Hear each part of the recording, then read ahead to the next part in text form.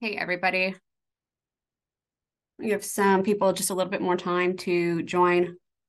Um, I don't know. Let me get my stuff pulled up. Make sure I have volume up in case you guys talk to me.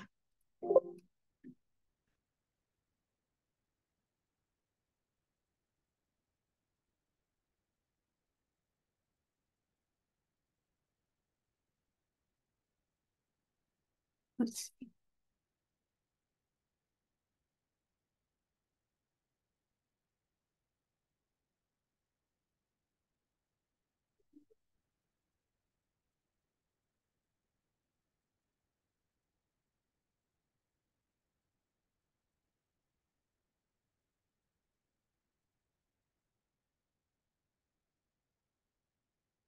Oh, that's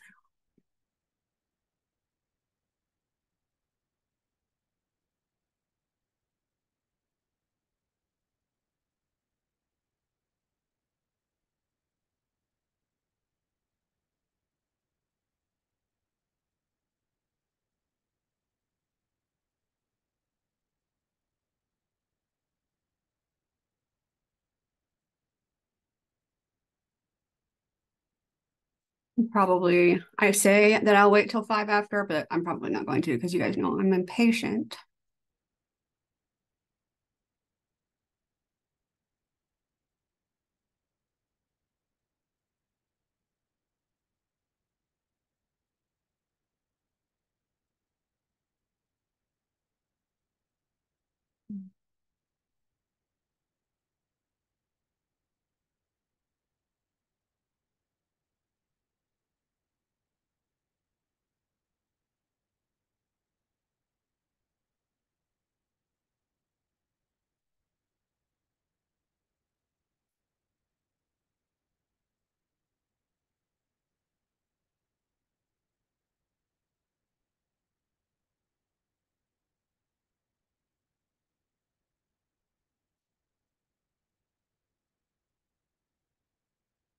Get out of this real quick. I'm gonna do something.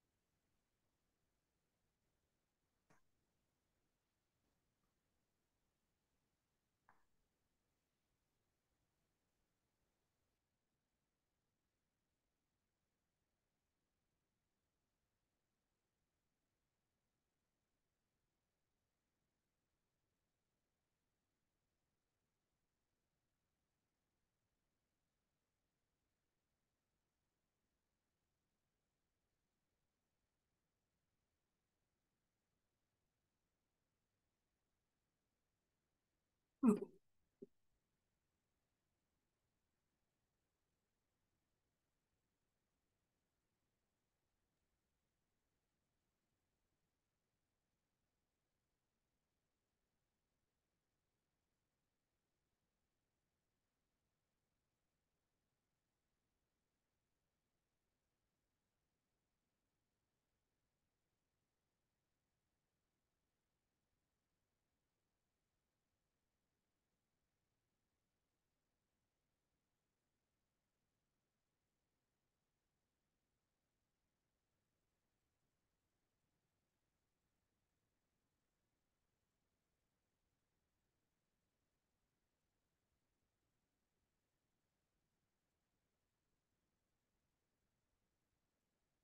let's see. We've got 6 people on here.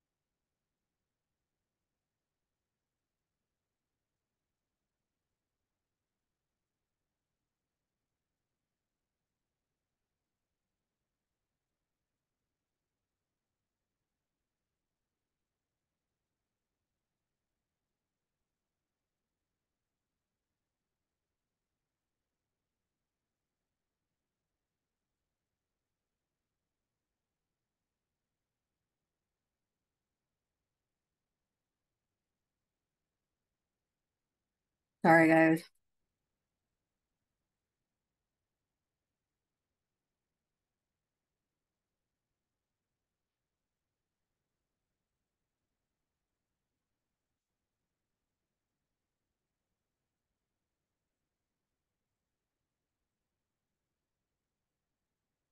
I guess we waited 5 minutes after all.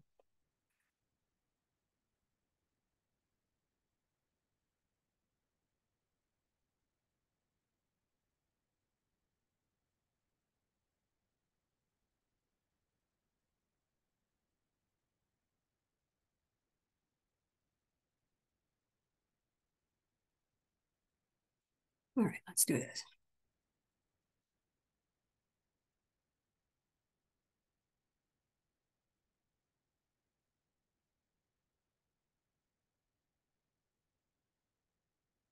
It is so quiet in here. I feel like there should be music playing or something. Okay. I'm going to be sure that I click on the pen before I try to write with it and get frustrated.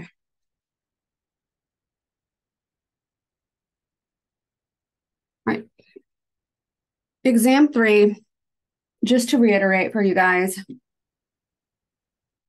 exam 3 is only going to be chapters 11 and 12 and then 15 through 18.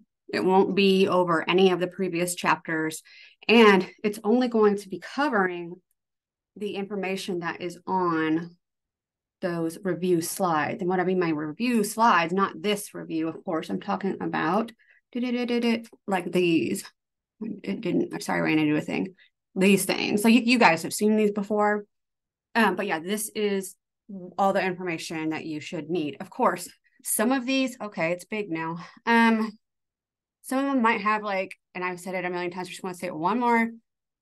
If it has a word, especially if it's in bold, but any word might count. And it doesn't have like a direct explanation or definition of that word on there, and it's not one that just you use in daily life, you should probably know that word. Like you should at least understand it. So just FYI, because I'm not just going to put that sort of like direct this word.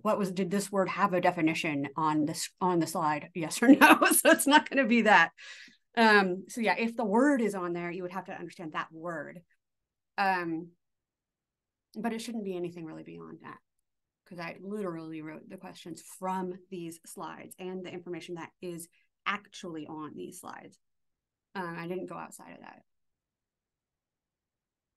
So you should have that. Should be well prepared. That's basically your study sheet. I keep clicking on it to go away, and I'm not meaning to. All right. So let's do this. My mouse. All right, so first we're going to get into chapter 11. Chapter 11 covers physical and chemical methods of microbial control. And what does that mean by microbial control? Preventing microbes from growing or killing the microbes, right? So this is like this one doesn't include antibiotics. That was chapter 11. So this is like surfaces and things like that.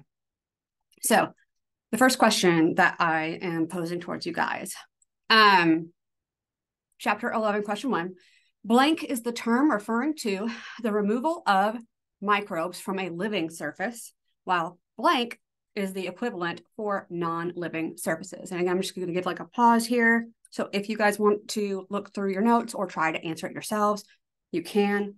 If you've been studying and you think you're getting pretty good where you are with your studying, then you should be able to probably answer some of these on your own. So just give it a little bit under this crappy soda.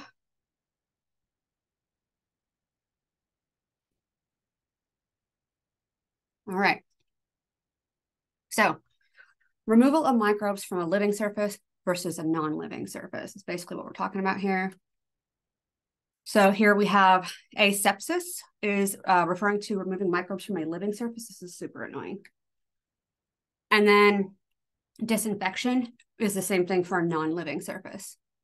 And then we have some notes that you guys can access that are on for me, they're on my sidebar when I am presenting, but I don't know how you guys look at them on, you can print them out and they'll print out literally under each slide. But we also have other choices on here, right? We have decontamination and sterilization. Decontamination would be the mechanical removal of microbes. Just anytime that you're like scrubbing them off or something like that, and you're not like using chemicals and other methods, that is decontamination. And then we have sterilization, the other term that's on this. That would be removal of all microbial life, and that would include endospores. And remember, the most difficult thing to remove will be prions, not endospores. Prions are more difficult to remove than the endospores because they're just protein. So you don't have to kill them. You have to completely denature the protein. So it takes a little bit more work. So you can do that by treating with sodium hydroxide. And if you don't know that, that's a very, very strong base. It's alkaline. And then autoclaving at 135 degrees Celsius. Now, you were like, okay, cool, 135. The other ones are 121. So it is special. It does get its own thing. So if you suspected that you had come into contact with that, you might want to sterilize your instruments like a little bit more hardcore if you had a prion. Prions are not alive. So be careful when you read questions on the test. If it just says pathogen, that doesn't indicate living or not or anything. So that pathogen is a term that could include a prion. If I ask the question about living microbes, that doesn't include prions. So that would be endospores, probably be your answer for that one, just so you guys know when we encounter that. Yes. I have a lot of stuff going on here. We're going to put this. I'm scooting things across your window, sorry. All right, number 2, blank is the term referring to stopping the growth of microbes without killing them, while blank is the term for killing the microbes. So these are terms that, of course, we saw these in lab. So I'm not going to give you too long to look at these because these ones should be popping up pretty readily in your mind by now. It's something that we encounter and talk about actually pretty frequently. So for stopping the growth or inhibiting the growth, that's going to be static. And then for killing, that's going to be cidal. So microbicidal and microbistatic in this case. Germicidal and germostatic, those words are interchangeable with the microba, just FYI. All right. Then we have, okay, let's see, because it's going to make these pop up. If I click on the right window, it'll make these pop up. There we go. Okay, so then we have pasteurization on here.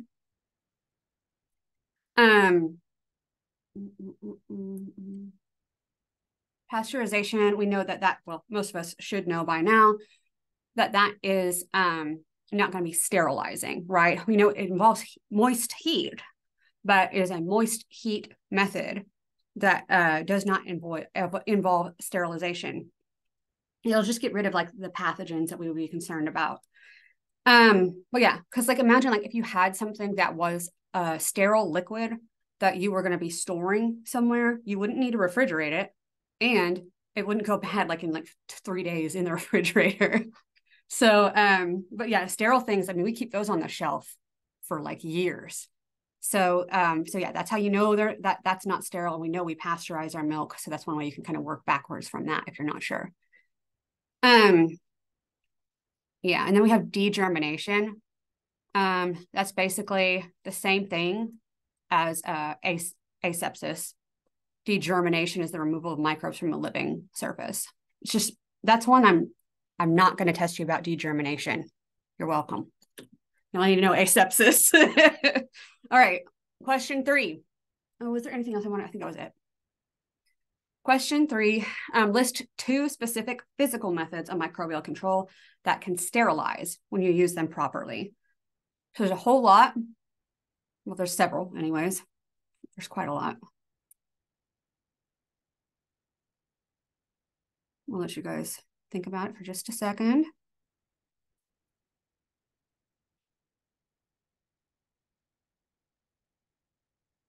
Okay, so let's go through these. Here are some correct options that your 2 answers may have come from. If your 2 answers are not on this list and you want to, you're not sure if they could still qualify, you can always ask me and then we'll talk about them.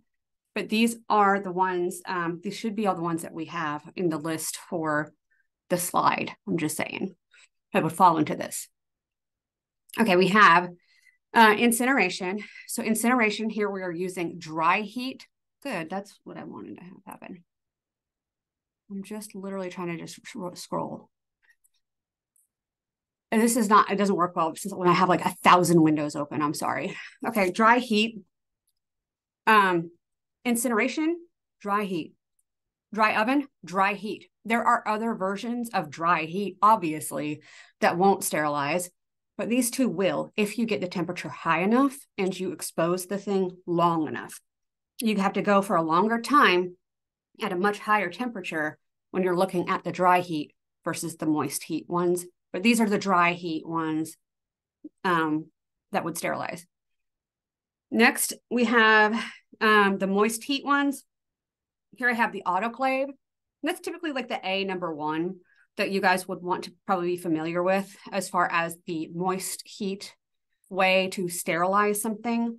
We like never talked about tyndallization. It's a thing that exists and it does sterilize and it will not be on the test.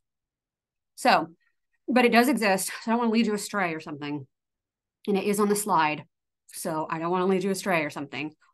Tyndallization just involves boiling for like 15 minutes and then waiting for a day, boiling for 15 minutes and then waiting for a day and then boiling for 15 minutes. So it's kind of a weird thing that they discovered worked like really like a long, long time ago. And they named it after this guy, probably his last name was Tyndall, I'm guessing, right? So it does sterilize. And even though we're only boiling, and we all know boiling, we should know, FYI, boiling does not sterilize. So how did they get boiling to sterilize? Well, imagine this. We have all this mixture of microbes, like in your pot, right? All different kinds, including endospores. And you boil it. Pretty much everything's going to die except the endospores, right? That's the whole problem with the boiling. Then you let it sit. What's happening during the sitting period is those endospores are germinating, right? Turning back into vegetative cells because it's just them sitting there and things have gotten friendly again. So they're going to germinate and turn back to normal cells. So you boil it again. And any of them that you missed the first round, you'll get the second round. And it actually does end up working that way. It was crazy. It was so crazy that they even like found this out, I think. But the only reason I tell the story is I think it's particularly interesting as far as the science goes behind it with the endospores. It really puts into perspective the problem of the endospores, right? But anyways, so those are the moist heat methods that can sterilize. Next, we have the radiation ones. The ones we have, radiation, we had two kinds of radiation that we talked about, ionizing and non-ionizing, right? Ionizing radiation, we have these crazy energetic waves that are flying through the molecules of like your cells or the bacteria cells, and they are causing all this damage. They are literally ejecting electrons off of your molecules. Now, we already know if you have sodium chloride, salt, right? And we were putting it into water because it has an ionic bond, we get sodium and chloride. The sodium donated an electron to chlorine, so it's negative, and now the sodium's positive, right? That's the ionic bond that generates ions, right? That's supposed to happen there. You have this energy forcing electrons out. The electrons are still gone just like they would be in an ionic bond, but they're not going to like an accepting molecule and everybody's happy at the end. They didn't want to go. They got pushed right out of there by a gamma ray or something. So then that generates ions in your body that are like part of your DNA and your actual cell, and like any molecule in your body can have that happen to it. So no surprise that if you go sit your butt down in the middle of ground zero of Chernobyl right now, you're going to come home, you'll have burns on you and stuff like that, not because of heat, but because of these gamma rays, and so many of them so strongly going through your tissue in your body. And over time, those damaged cells can lead to cancer because they're not getting repaired properly because they don't have a freaking electron. So you get it. That's why ionizing radiation is so harmful and dangerous. But yeah, so non-ionizing radiation is the other one. So we only have two kinds, yeah. Non-ionizing radiation, that's UV radiation, ultraviolet. And yeah, if you guys go like search for is UV radiation, can it sterilize? It'll say yes. But if you go specifically to backed actual scientific sites, it will tell you it does not sterilize.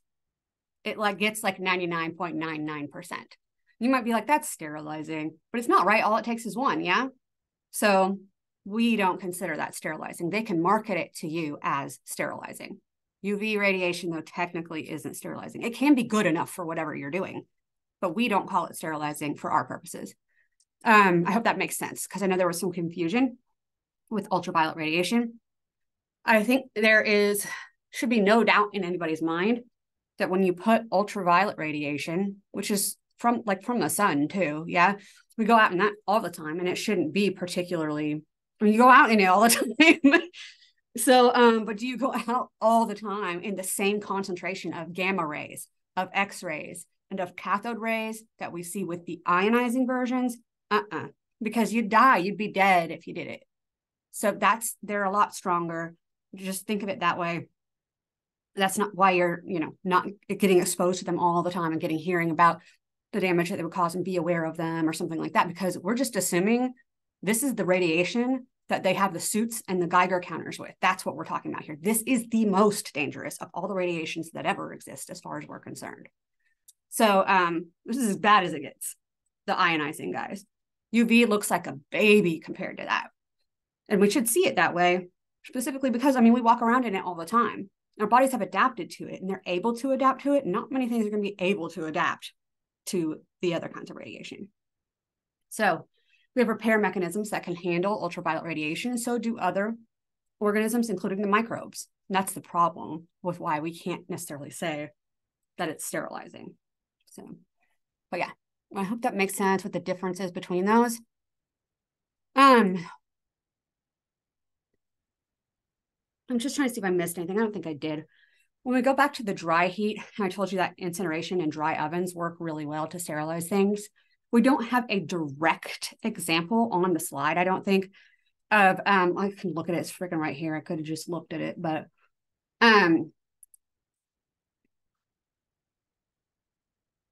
sorry, I'm looking at it. I know it doesn't really say it directly, but the dry heat methods. So it's the same idea with the incineration and the dry oven. Dry oven's just doing it for a longer period of time, so you don't have flames necessarily involved in it.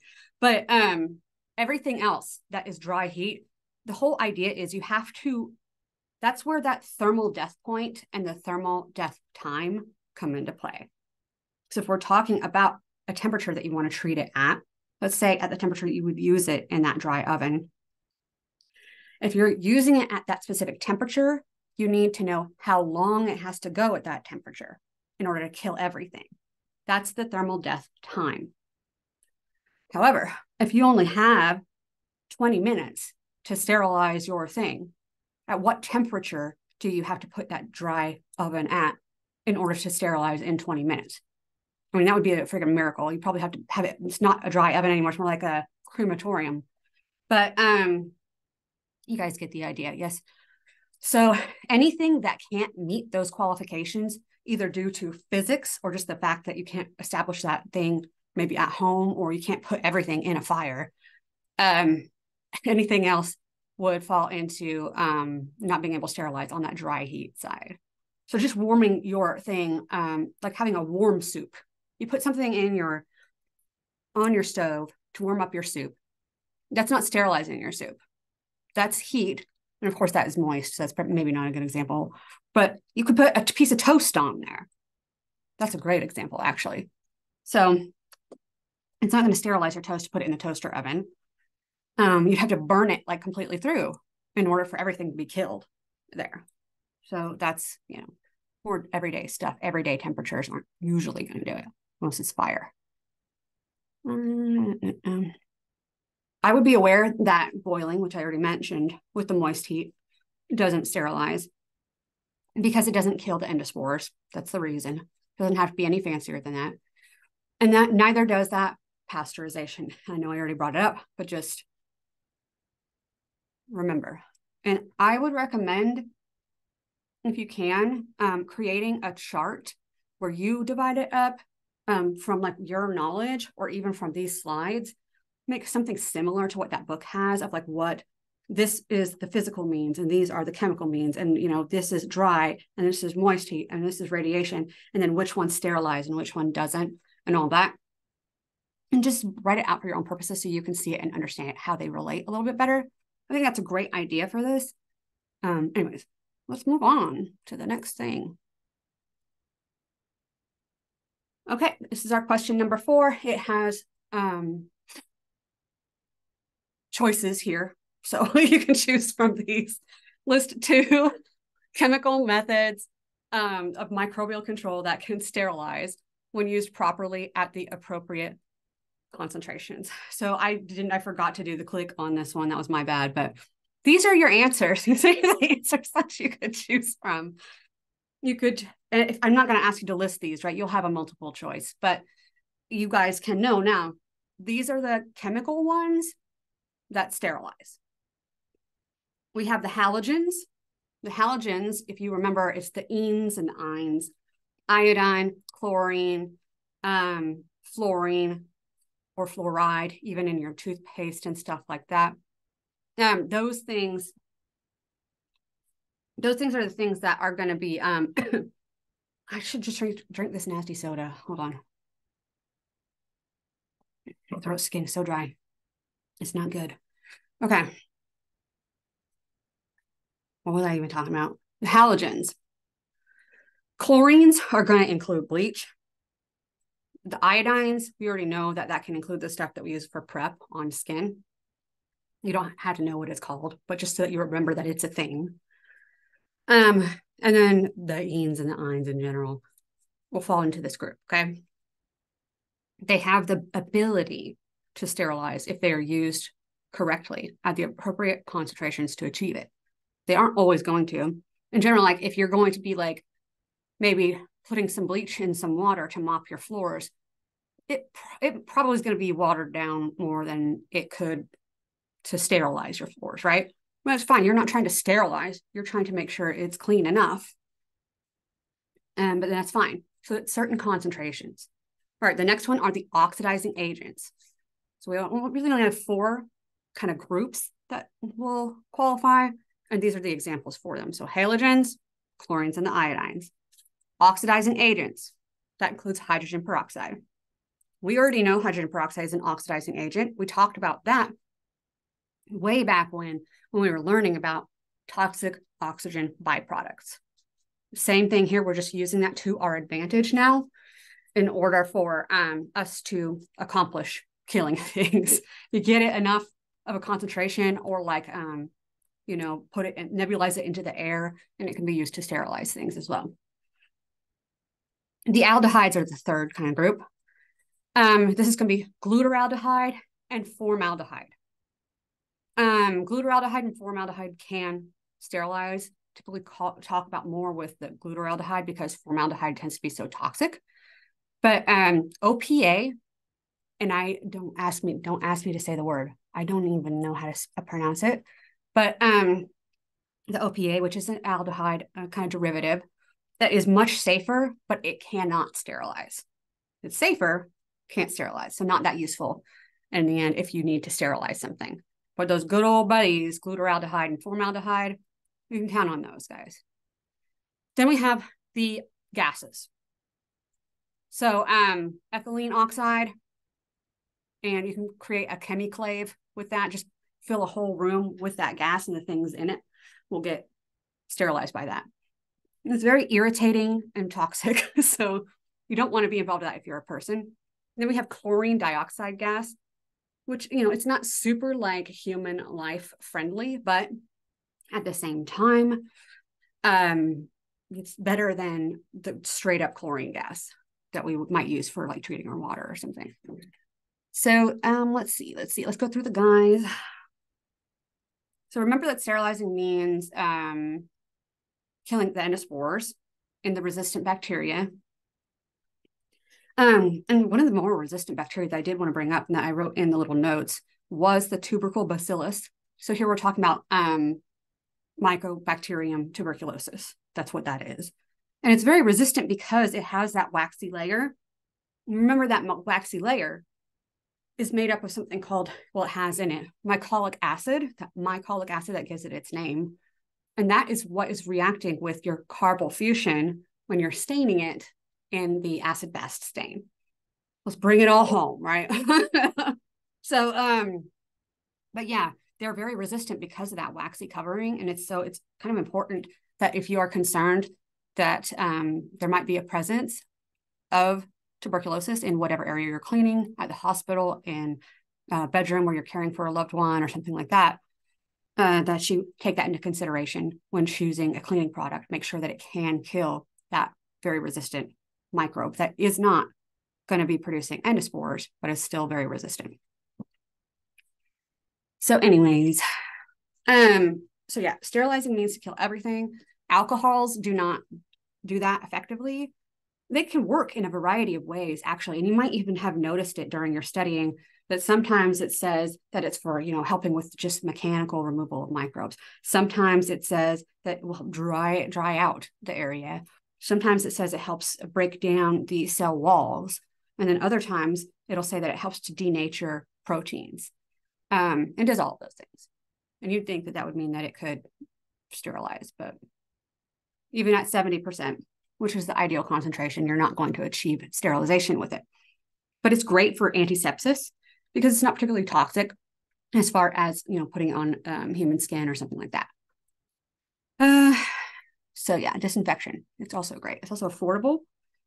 Anyways, the other one that we had talked about in that chapter were the phenols and the phenolics, which are derivatives of phenol.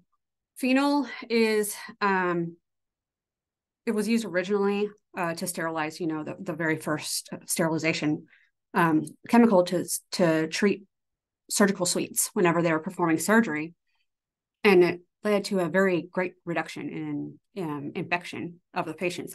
But that's great, but it's not going to be effective for actual sterilization as far as we have learned that to mean. So it's also really toxic and it's really bad. You can't put it on, can't use it as a like for the antiseptics, like we put asepsis, that term, on skin. It's toxic, fumes are bad. And yeah, phenol, not that great.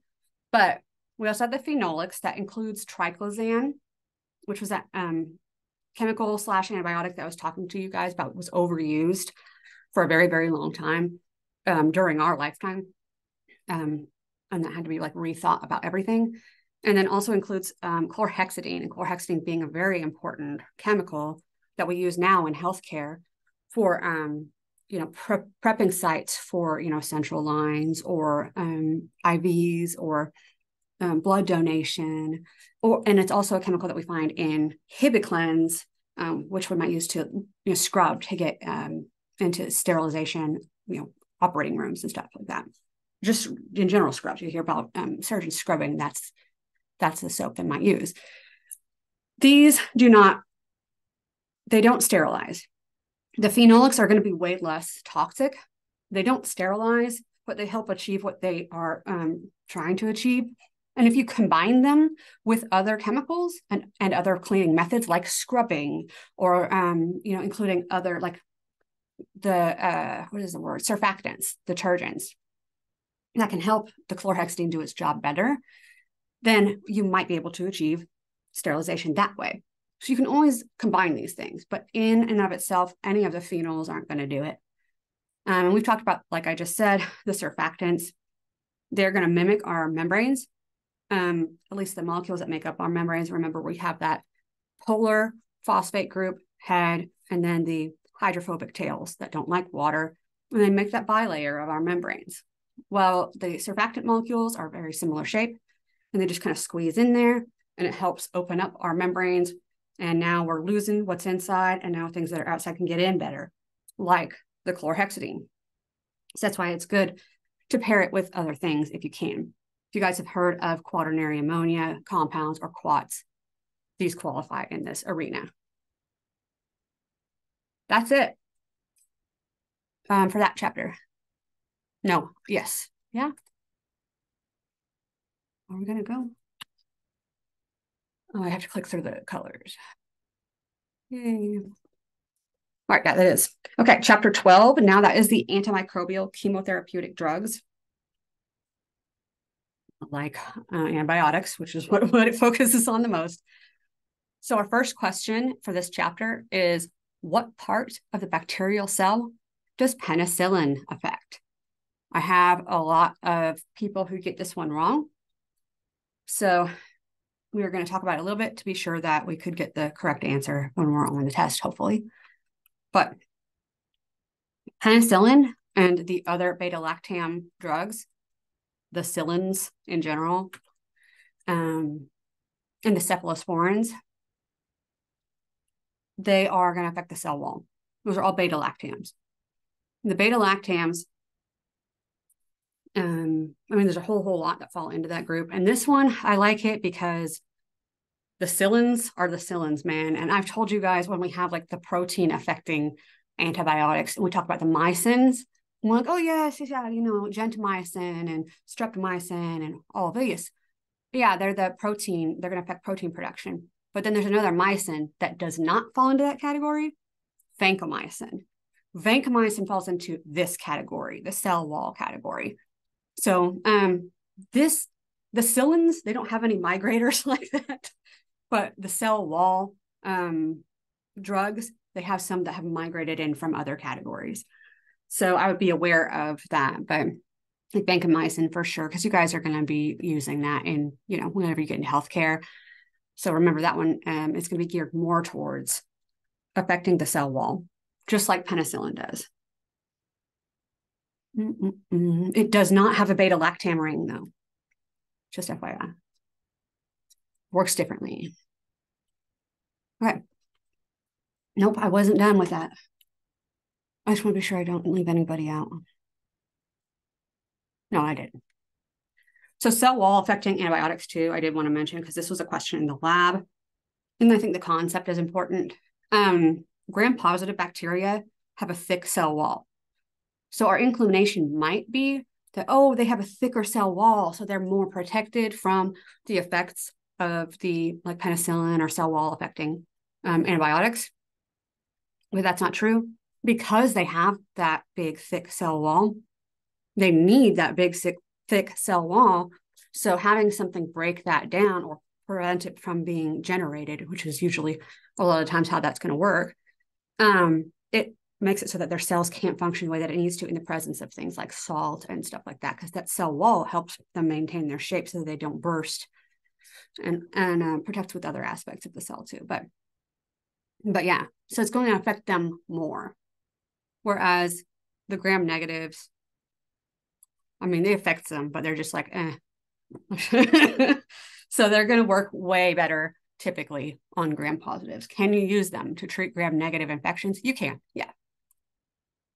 Okay, list an example of an antibiotic that affects protein synthesis. I kind of already gave this one away, so that's okay. That's all right. Yeah, the mycins, right? I said it already. That group, the mycins, that's the aminoglycosides. That's basically just the type of chemical shape that those would fall under. Those mycins will include things like neomycin, which is found in neosporin. Obviously, that's why it's called that.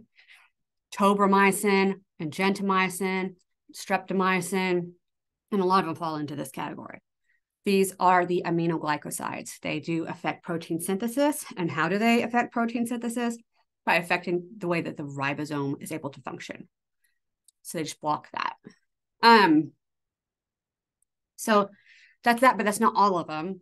The next ones that I don't want you guys to forget about are the tetracycline and glycylcycline, but we talked the most about tetracycline.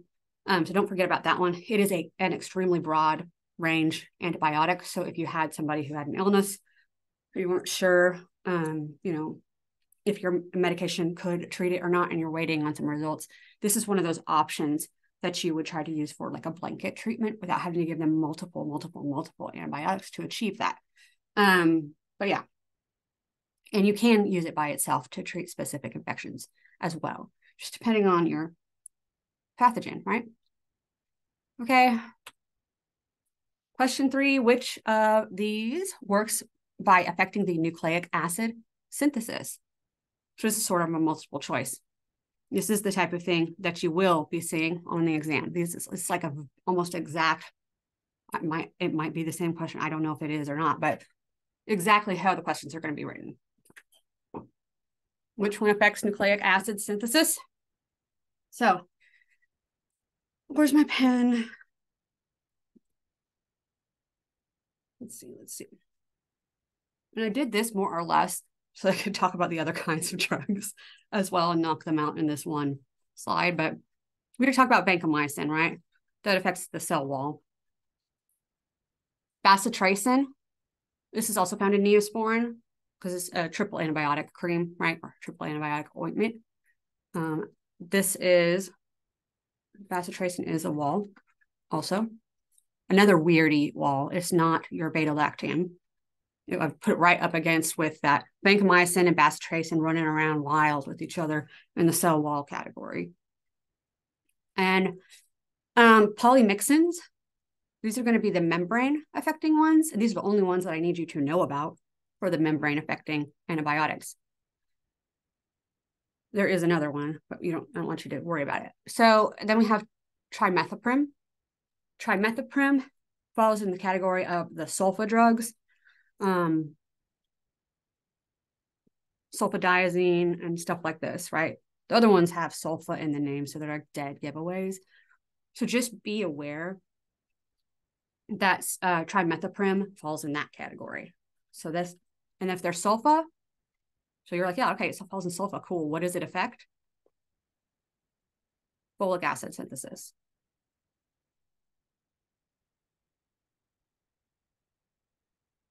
Okay. So that leaves us with ciprofloxacin. All right, so most of I would say in general, what we learned about in the course was the things that inhibit nucleic acid synthesis in general, the drugs that are involved in that, they fall into this category called fluoroquinolones. It's a nice fancy word, and I like the way that it sounds, but none of the names of the drugs have anything to do with fluoroquinolone, unfortunately. So what do they end with, or how's a way that we can recognize them? Because we saw in proteins in general, the mycins, that's going to block protein synthesis, right? So the fluoroquinolones, what do they end in to help us remember about the nucleic acid synthesis stuff? Floxacin. So floxacin means fluoroquinolone, and fluoroquinolone is nucleic acid inhibition.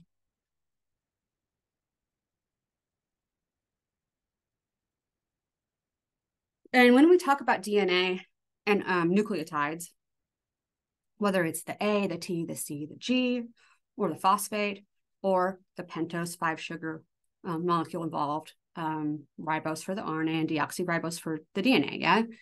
When we talk about those things, that's the same across all living organisms.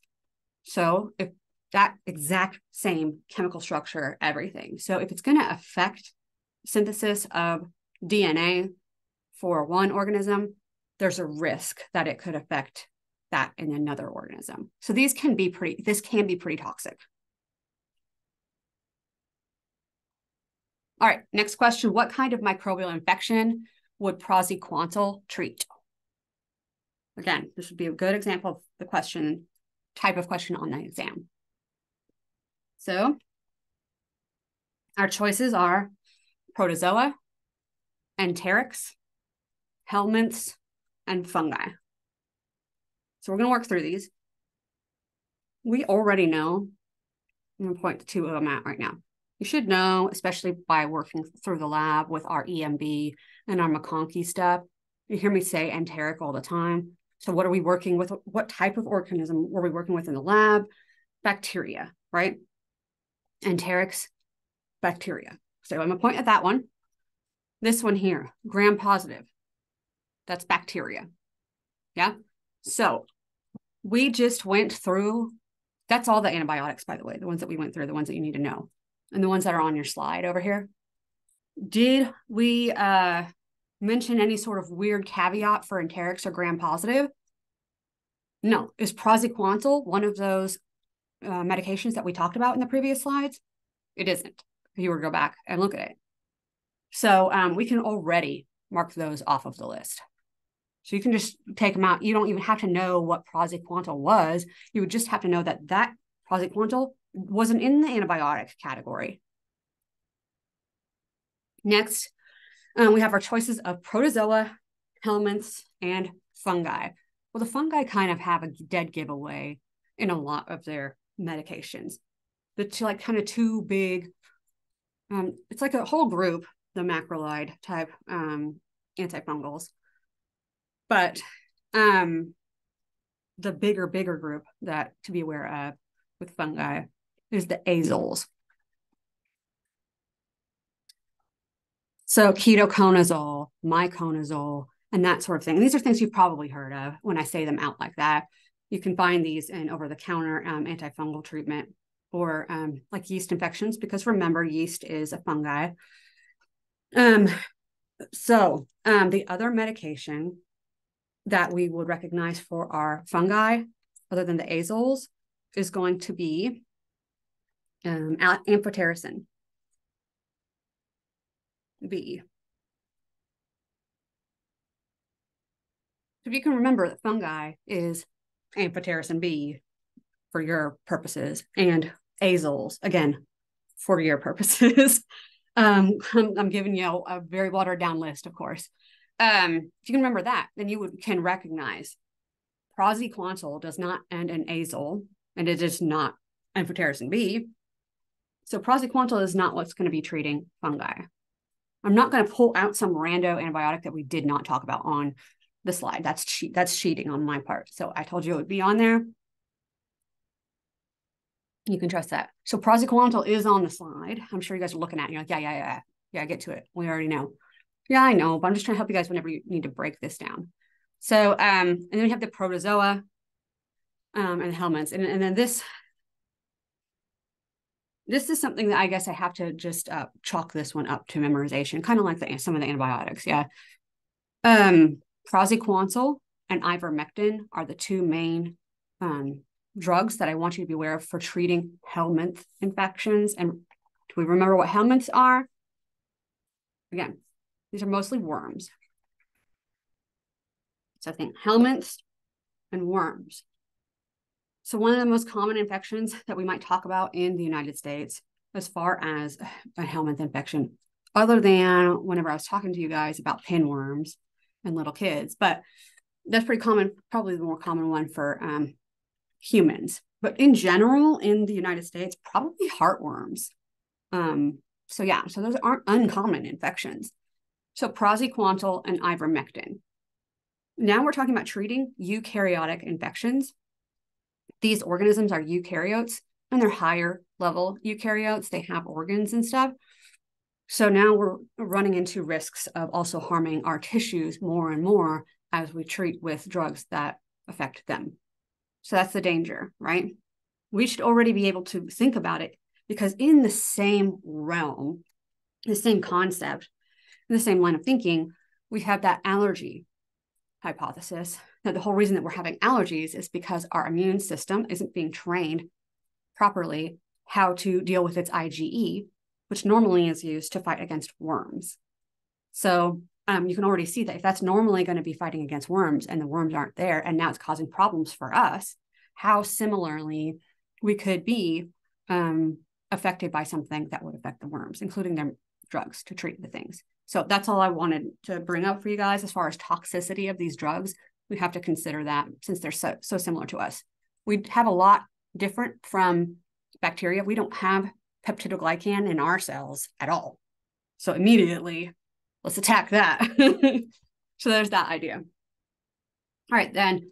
And then the protozoa, again, we already told you what the answer was, but I just do want to bring up protozoal infections are going to be treated by, for malaria specifically, and that is kind of an important one to be aware of. For malaria, you're going to have quinine-based drugs, including something like the more common one, chloroquine. And that quin is the giveaway for the quinine part of it. The other popular anti-protozoa drug that I want you to be aware of is one of those tricky shift to another category drugs, metronidazole. Remember for the mycins, when we were talking about affecting protein synthesis, we said vancomycin didn't fall into that category, it went over to the cell wall, right?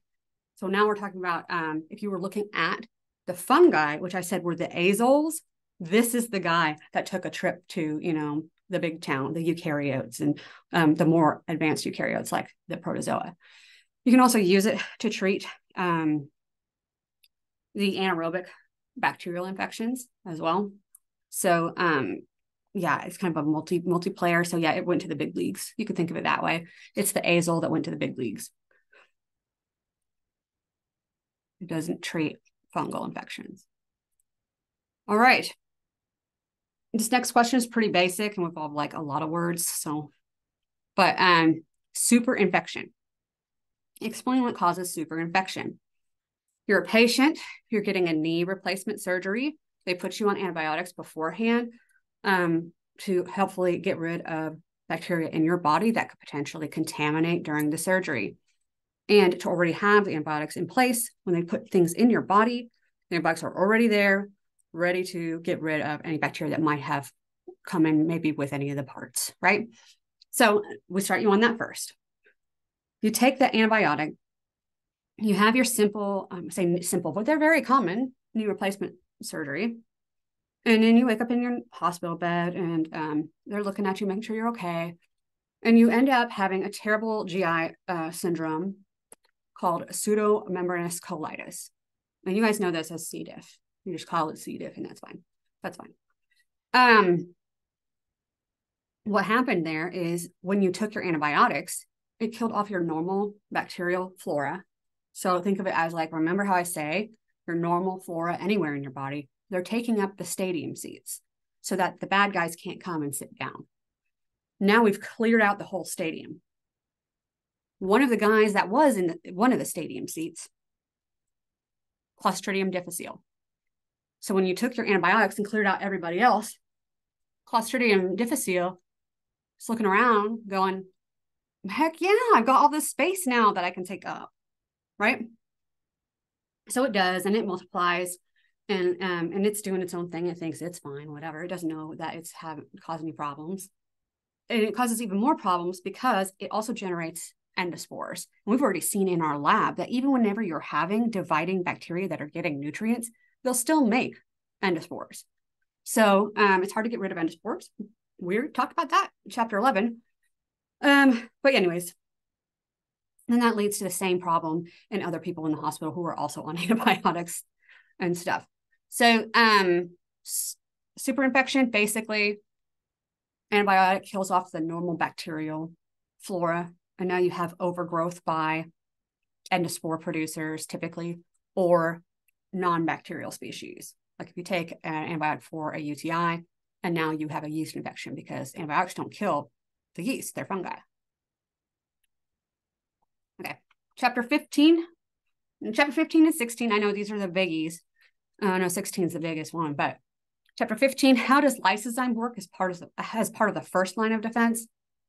The first line of defense is dealing with the initial entry barriers, whether that's like nostril hairs blocking things from getting in, or mucus trapping things, or tears washing things out. Just the tears themselves. So lysozyme is an enzyme that our body makes that specifically breaks down peptidoglycan. So now you already know that our body is very much aware of the peptidoglycan problem.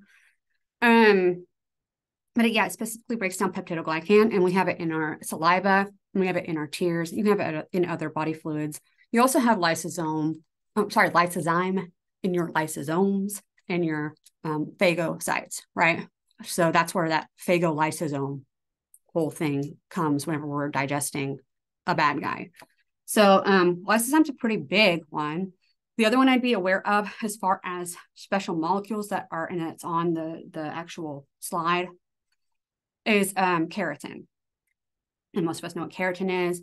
It's in our nails, and it provides a waterproofing barrier in our skin and stuff. So that's what it does, and that's part of the first line of defense as well. All right, name 3 types of granulocytes that are the most important in the innate immune response. So one of the giveaways that we have for the granulocytes in our innate immune response is fill. So these are the fills: the neutrophils and the basophils and the eosinophils. There is another kind of granulocyte called a mast cell, which we talked about in the allergy area, but it ain't on your slide. Okay, so then fills, right? So we already know that neutrophil is going to be by far the most numerous. It's going around phagocytosing, or eating up foreign material all over the place, and it breaks it down and it releases stuff in response to signals. It gives signals and the whole inflammatory response, and it's great at just destroying things generally. Then we have the basophils and the eosinophils. Basophils, we'll just say, have a somewhat similar purpose as the mast cells did when we're talking about those and allergies. That's what I'm trying to say. And their basophils and eosinophils are not going to be anywhere near as numerous in your CBC counts as the basophils and the eosinophils. And the eosinophils, we also do see those involved with allergies as well. They can be quite elevated in individuals who have chronic allergies. But the eosinophils typically associated, again, now go figure, I already told you guys to wonder about this, typically associated with attacking helminth infections. So interesting, right? I think it is anyways. Let me see, I'm not missing any other really interesting information.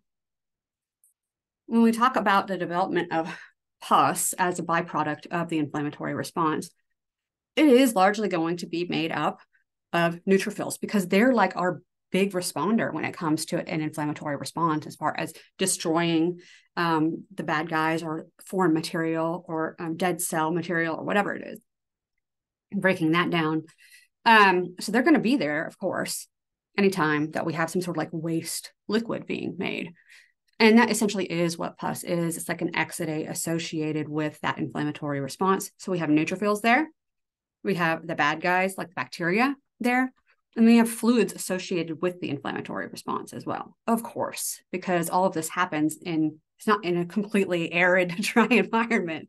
And that's where everything travels within the fluids within our body. So naturally, there's going to be fluids there. And remember, the fluids contain the signaling molecules as well. So that's where that would come from. Yeah, I'm good with this. Okay, next thing, question 3. What is a PAMP and what is it all about? This one's pretty straightforward one. PAMP stands for pathogen-associated molecular pattern. There may be questions. I say questions, like I'm going to ask 1,000 questions about PAMPs or something. I'm not. I think there's a question about a PAMP on the test. I know there is at least one PAMP question, but I think it asks for you to pick the answer with what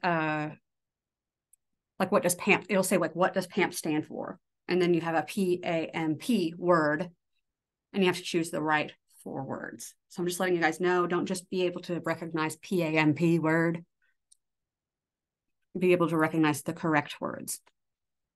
So pathogen-associated molecular pattern. Already ding, ding, ding in our mind. We should be thinking about, when we think about typical pathogens that we learn about in this class, the bacteria pathogens, that they have peptidoglycan, that the gram-negative ones, like the enterics that might be growing in our gut, they have LPS, lipopolysaccharide, or also known as endotoxin. And we've talked a lot about endotoxin in this chapter, for sure. It's just one of those things that our body can recognize immediately as bad. And that's what a PAMP is. This is not a specific response. This is a very general response. You have peptidoglycan, therefore we kill. So this is not like saying you are, group A streptococcus, and now we kill with our specific antibodies against that. That's not happening here. This is a very general response. All right. So innate immune white blood cells. So these are going to be like the phagocytes that are involved in our innate response, like the neutrophils. We'll recognize that as a sign of an invader and react to it appropriately, and then release signal molecules, remember the cytokines, to call other cells that are nearby to come to war. PAMPs are recognized by something called, there's so much hair, my own hair all over me. PAMPs are recognized by special receptors called PRRs, or pattern recognition receptors. This is literally their pattern recognition receptors. They're super boring. There's a receptor that recognizes the PAMPs on these cells. So not anywhere near as specific as like the T cell receptor or the B cell receptor, which is very important to remember. Aside from loss of function, because there are technically 5 aspects, like descriptors, that we could assign to the inflammatory response. Taking loss of function out, what are the other 4 words associated with inflammation? So let's go through them. I'm sure you guys remember them. Kind of old school terms, like Latin type terms. We have rubor. Rubor is dealing with the redness that we see associated with the inflammatory response. Calor, which is the warmth in the area. Dolor, that's the pain associated with this. And tumor, this is the swelling. And of course, we're talking about this in relation to infections. But this happens also anytime you have any damage in the body. Even if you were to fall down in the most sterile area in the world and bump your knee, you would still have redness around the area. It would be warm around the area. You would have pain from it, and there would be swelling. All of that's going to happen anytime that there's any sort of inflammatory reaction. So these are the signs of inflammation and are not necessarily associated only with disease. Disease also has these, though. That was everything I wanted to say, yes. Yeah. So I explained kind of an obvious situation, like scraping your knee. That's like one of my favorite ones to go to. But can you think about how these concepts, the rubor, calor, dolor, tumor terms, can you think about how those terms would apply to the last time that you or a friend or a family member was injured or ill? And think about in real world scenario for your own ability to apply these to situations, because these aspects of inflammation are so universal. All right, what's the purpose of a fever? I wonder how many of you thought there was an actual benefit to a fever before. But a lot of people didn't think so. All right, so fevers, they increase our cellular metabolism so that we can have energy made faster. Remember that heat kind of correlates with energy. So if you have that heat going on, sign that we can be making more energy and more supplies that are going to be involved in the attack, right? To help us fight faster. It also increases our protective responsive activity to the bad guys by our white blood cells. So it just means they can get there faster. They can release their stuff faster. They can respond to the signaling faster. Everything's going faster. We'll get to the location faster, all of it. And it creates an unfriendly environment for the microbes. They're a little bit more sensitive to the temperature than, we have a whole body going for us. They've got their one cell for each individual. So the temperature hopefully is unfriendly to the microbes so that their enzymes can't function the way that they're supposed to, and that can cause them to have problems with growth and stuff. So that's the benefits we can have by fever. And remember that fever is going to be triggered by molecules that we refer to as pyrogens. And yeah, I feel like it's pretty safe when you hear the term pyrogen, you think of pyro and you think of fire. And that to me, you think pyro, fire, that's hot. Fevers are hot. So pyrogens trigger fevers. Okay. We have two versions of pyrogens, like a lot of the stuff that we talk about in these chapters. We have endogenous and exogenous. So endogenous is signals sent from our own cells to make a fever. And exogenous are any of the signals that might be transmitted from like pathogens or whatever, like endotoxin and that sort of a thing that triggers a fever. Then that is an exogenous pyrogen. Yeah. All right. List the 3 different complement pathways and tell me what complement does. Okay. Let's start with the 3 pathways. Classical, lectin, and alternative. And almost always, if I am put by myself to have to talk about these 3 pathways, I will always forget one of them. So I have to list them out and remember them as a set. I don't know why, but that's just how my brain decided to work with it. So do what you need to do to remember it for yourself. But let's start with classical. This is our base one. This is one we talk about the most in the class. It's triggered by the presence of antibody. Typically IgG is what we're talking about. Remember how I told you about what a big heavy hitter IgG is in comparison to any of the other antibodies, right? Especially when we're starting with IgM, with that pentamer, and it's not made in very big concentration, and that's just not as effective. Let's just put it that way. It's just not as effective. And that pentamer just can't do as much. I mean, you can't interact with complement quite the same way because that constant region of your antibody isn't free to interact with. So IgG, being a monomer, is going to be much better at doing that. So yeah, if there's antibody on something, that'll trigger your complement pathway. Next, we have lectin. This is essentially dealing with surface sugars on the microbes like mannose. And lectin binding to that and recognizing that for the complement pathway. Just be aware that it exists, please.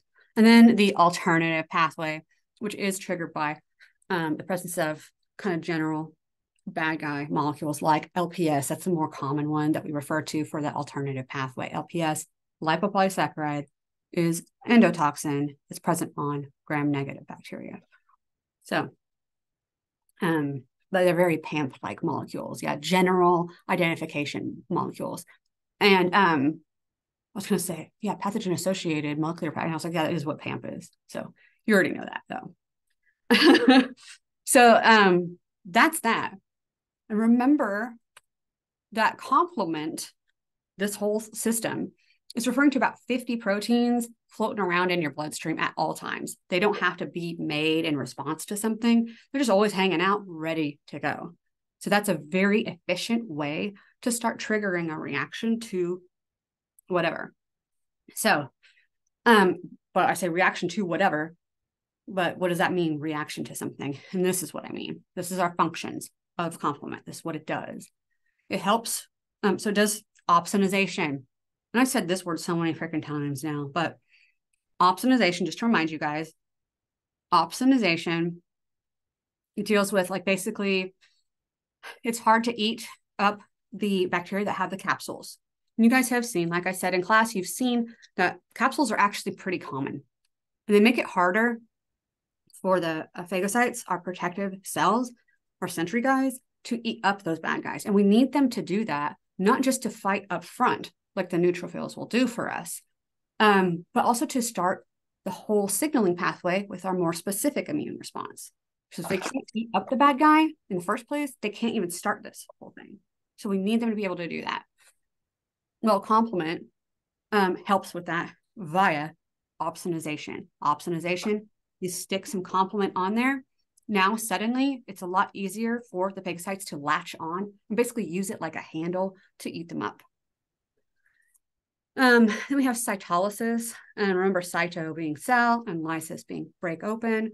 Cytolysis, breaking open of the cells, is accomplished by complement via that membrane attack complex. All that is complement proteins that are coming together, and they literally, it's like, you remember how you learned how like an arch is built and how it like supports its own weight and stuff? That's what I always think of when I think of these guys. They stick together like that and sort of rely on that shape to create holes. Like, here's your bad guy, and there's a hole, and now its contents are going to be leaking out, as well as some of our defensive molecules getting in a little bit easier. We also have inflammation, which we just talked about, right? And starting that whole process. And it's important to start that process so that our cells can work better. And that can get us faster to our specific response.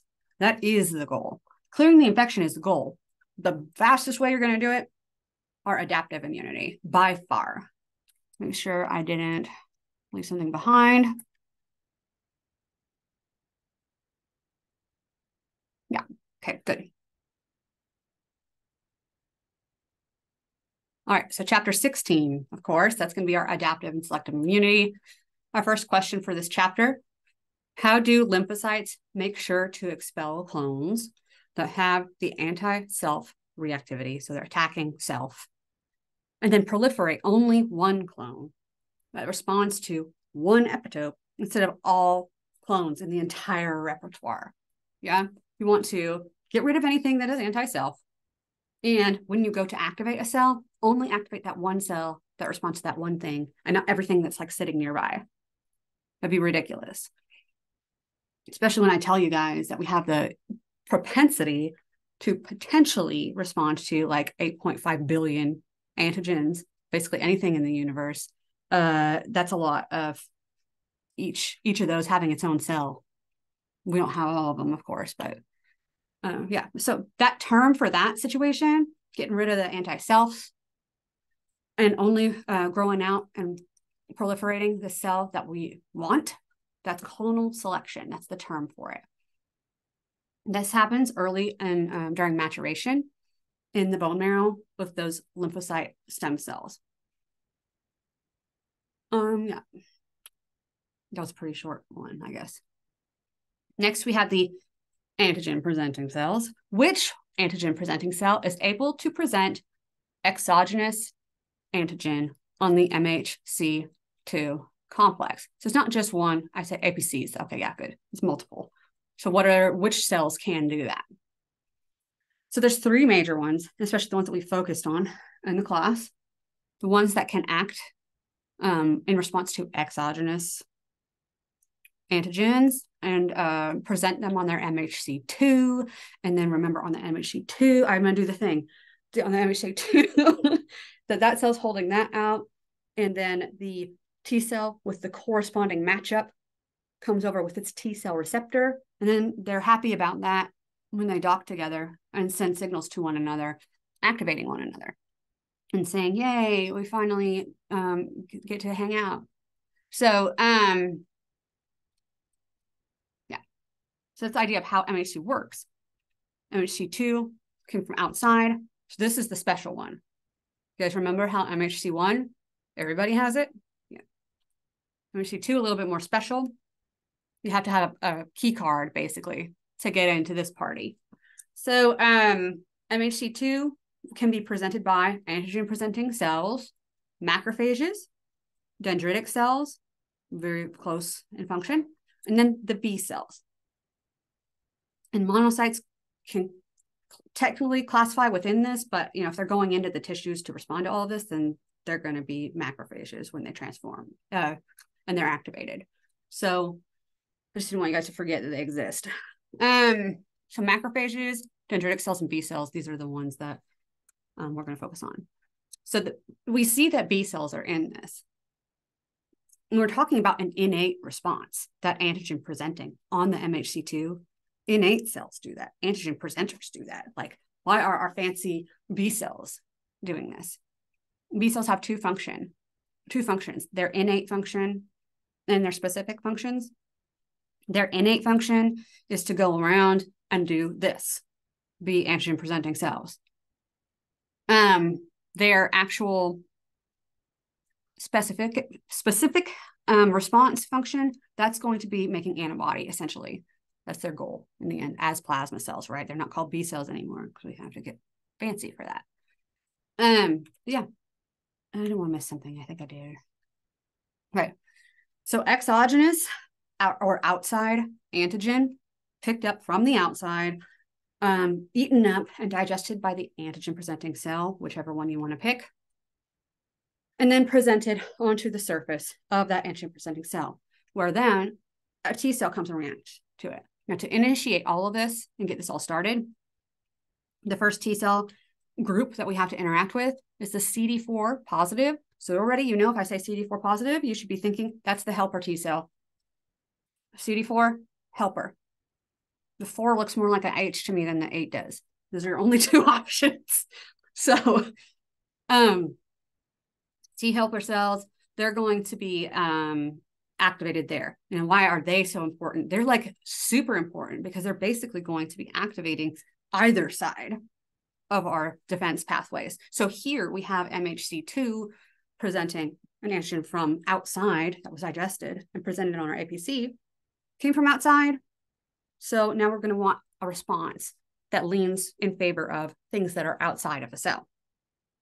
So these are going to trigger our CD4 T helper cells to mature into the CD4 positive T helper 2 or TH2 cells. The TH2 cells are going to lean more towards activating our B cells and turning them, by activating them, into the plasma cells and the memory cells and the regulatory cells, right?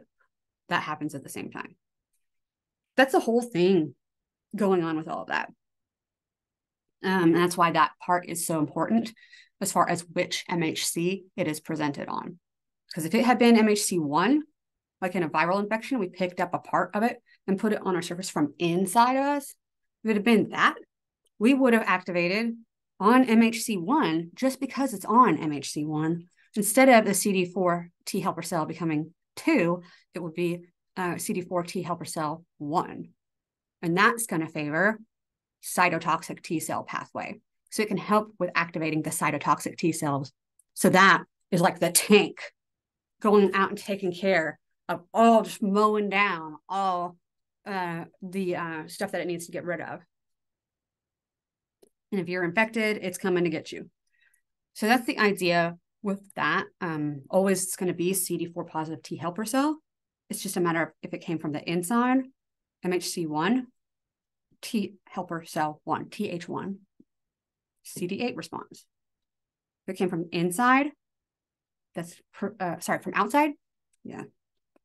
If it came from outside, your antigen presenting cell will process it and put it on the MHC2. That then signals the TH2 activation, which will favor activating the B cell, which then produces antibody. The antibody the B cell makes at first, IgM, not as useful, but it's what it can make right away. So in the meantime, while it is working towards a more effective antibody, which is IgG, we'll make and use IgM. But you've already seen the charts. Once we have the IgM, the fight is over. Or the IgG, the fight is over. That's our heavy hitter. We've seen how IgM, okay, good, like it's helping out and we're getting kind of better and better. Once that IgG shows up, it's over, man.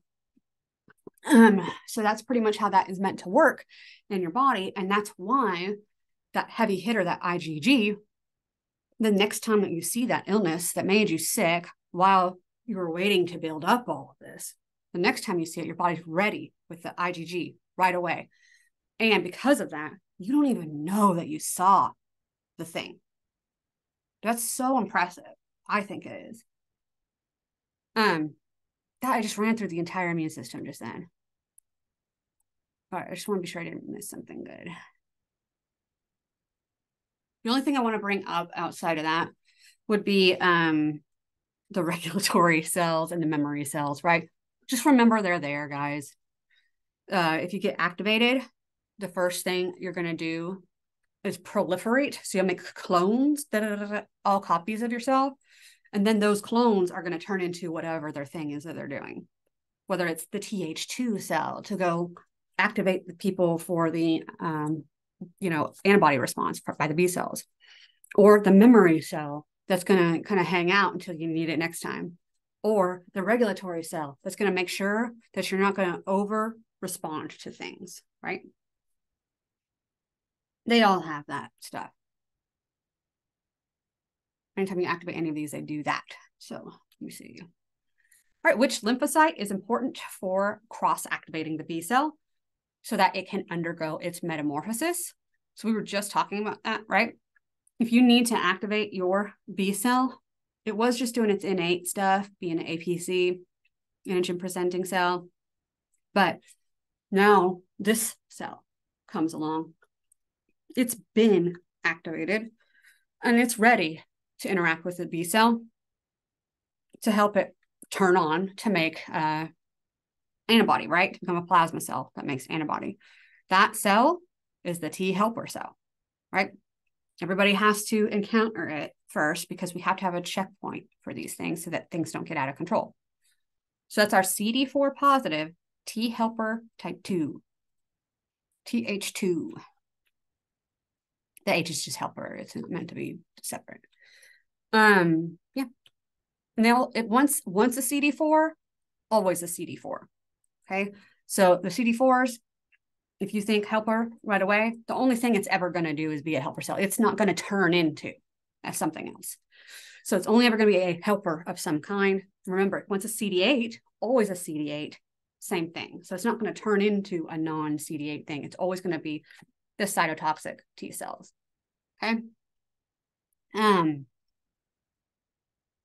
So yeah, those T helper cells, man, they keep showing up pretty much everywhere that we're going to be talking about anything getting activated in this entire process. They're that important, which is also important to remember, which I just friggin' lectured you guys about on whatever days were happening most recently, Wednesday, Thursday, about HIV.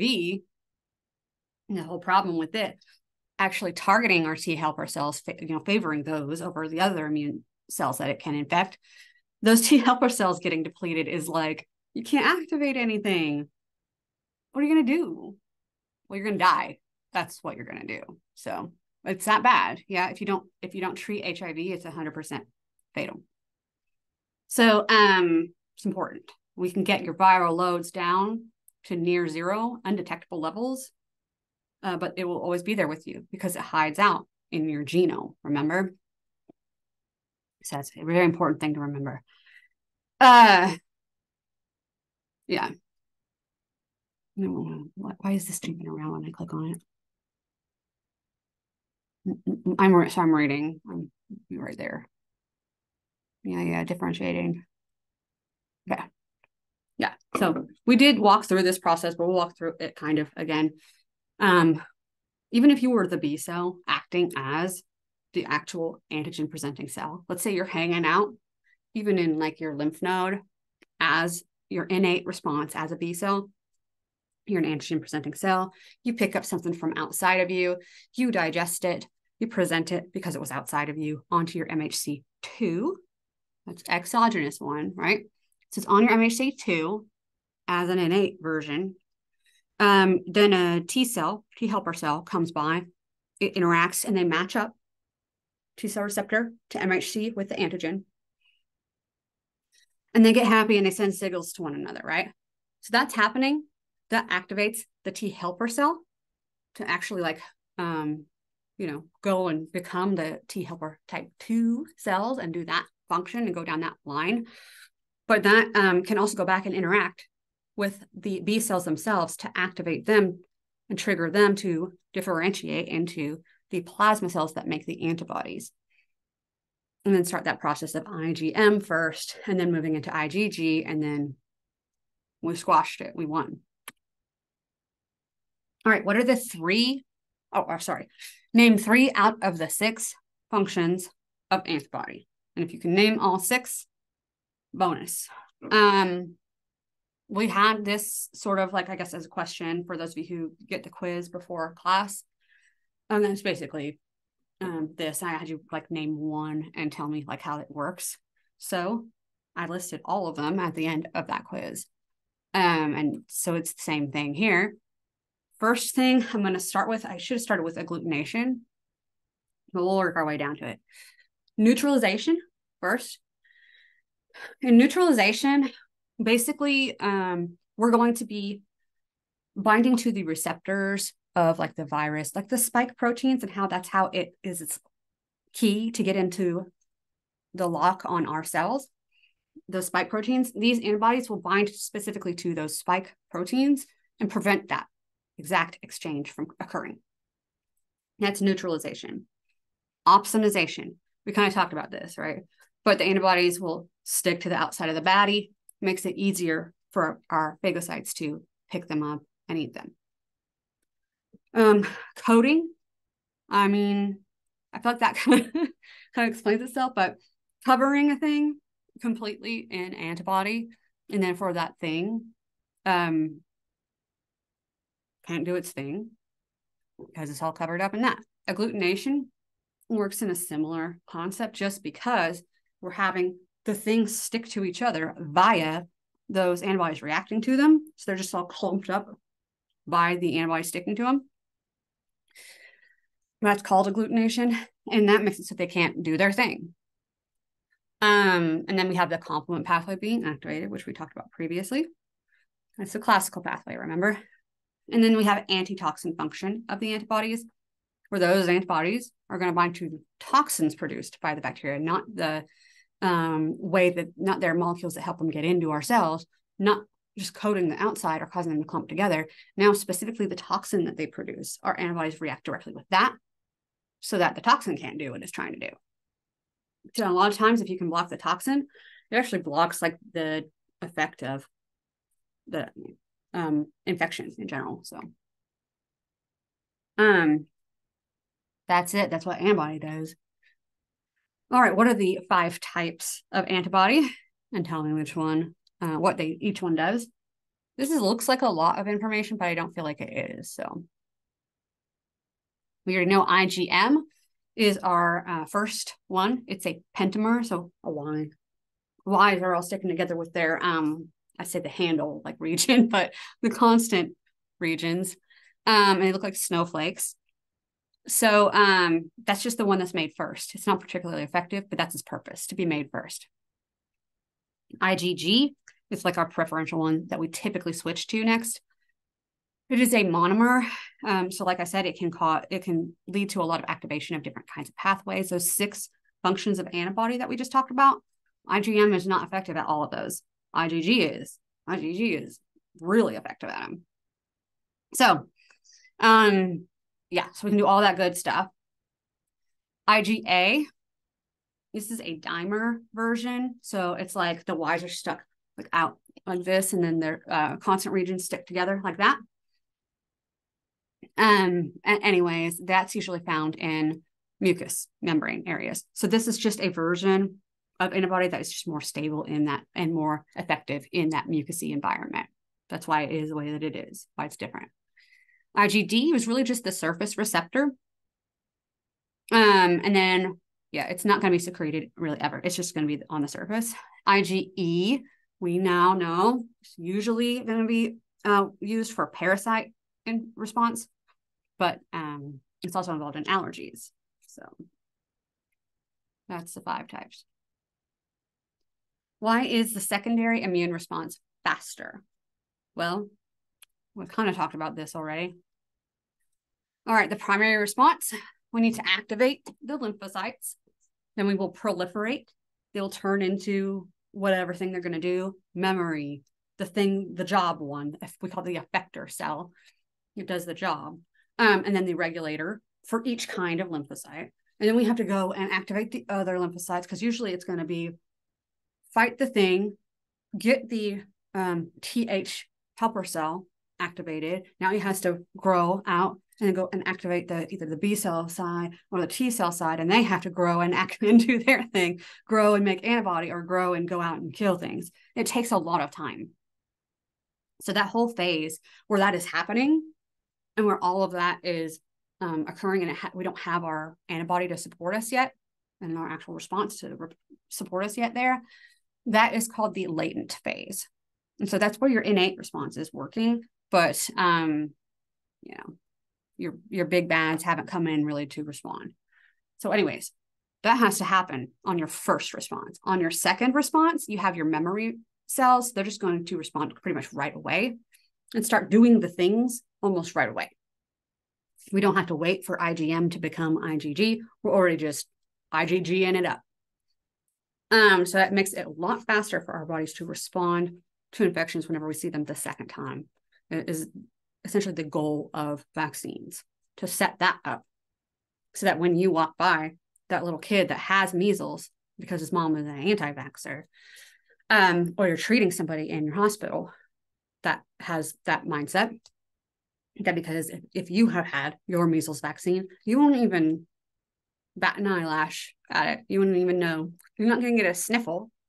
You just won't know. It's pretty cool stuff. Okay, I think that's pretty good. Yeah. Give an example of natural active immunity and artificial active immunity, and what's the difference between these. So natural active, that's responding to something that you got from, let's say, nature, not from a medical setting. A doctor didn't give this to you. You didn't get a shot. It wasn't infused into you. You walked by that kid and you weren't immunized and you get sick. That is natural active, because if you get sick and you recover and you're not going to get it again the next time you walk by, that's natural active immunity. You made your own antibodies. That's what active means. Responding actively to it. And you got a protective thing going on. And you did that because you encountered something naturally that was just in your environment. Artificial active, in contrast, still active. You're still going to make your own antibodies in response that can be protective. But now you're introduced to the thing because of medicine. So we're talking about vaccines here. It's a very good example. But yeah, so those are kind of the differences between those. If we were to look at, remember, there's also passive for each of these. So natural, passive. So that is getting antibodies from not your body, brought to you into your body naturally. And remember that our good example for that was via breast milk as a baby. And then the passive, artificial passive one, that is whenever we're going to be like giving somebody infusions of immunoglobulin, or even getting shots like Humira, which are monoclonal antibodies. So we are giving those antibodies to somebody. The antibodies usually do hold up pretty well. They're engineered basically to hold up for like a couple of months even. So it's pretty impressive, but you still aren't going to make them yourself. So making sure I'm not missing anything. All right, chapter 17, these are our disorders of the immune system. So which type of immune response molecule is involved in the type 1 hypersensitivities? So type 1, remember, hyper and hypo are what we're dealing with. There's 4 kinds of hyper and 2 kinds of hypo. So which type of immune response for type 1? This is our allergy response. So that's going to be our IgE antibodies. So we're going to develop IgE, and instead of using it against worms, which it should be used for, now we're using it against, cat dander and penicillin and stuff. So once you have seen the cat dander for the first time, your body will go through that whole activation and proliferation, and then activate the next one, and it proliferates and differentiates, and then da-da-da-da-da. It has to go through that on the first one, just like you would with an initial illness. Then whenever you come around that allergen the second time, and every time after that, you're going to have that quick response. The quick response that with our vaccines in the previous examples, with our vaccines, makes it so that we didn't even know that we walked by somebody with measles. Now it's going to produce the IgE just as fast, and that's going to trigger our mast cell response. Remember, it's going to stick on the outside of those mast cells. They're going to wave those antibodies around, those IgEs around like a freaking flag. And when it gets activated, it's going to, eject all of its, histamine and everything that leads to the inflammatory response that we associate with allergies. So you have to have that happen, sensitization first, and then everything afterwards. I mean, you're screwed, right? That's basically how it goes. Yeah, so it works the same thing as the illnesses, but just IgE is our operating antibody there. So remember, this also will like kind of go back to that hygiene hypothesis of it already says it on the slide. I didn't even realize it. Yeah, of that we're so clean in our society, we're so protected from all of our illnesses that perhaps now, because we are not using, our immune system is not being used the way that it was intended to, that we're overreacting to other things that we shouldn't be even reacting to at all.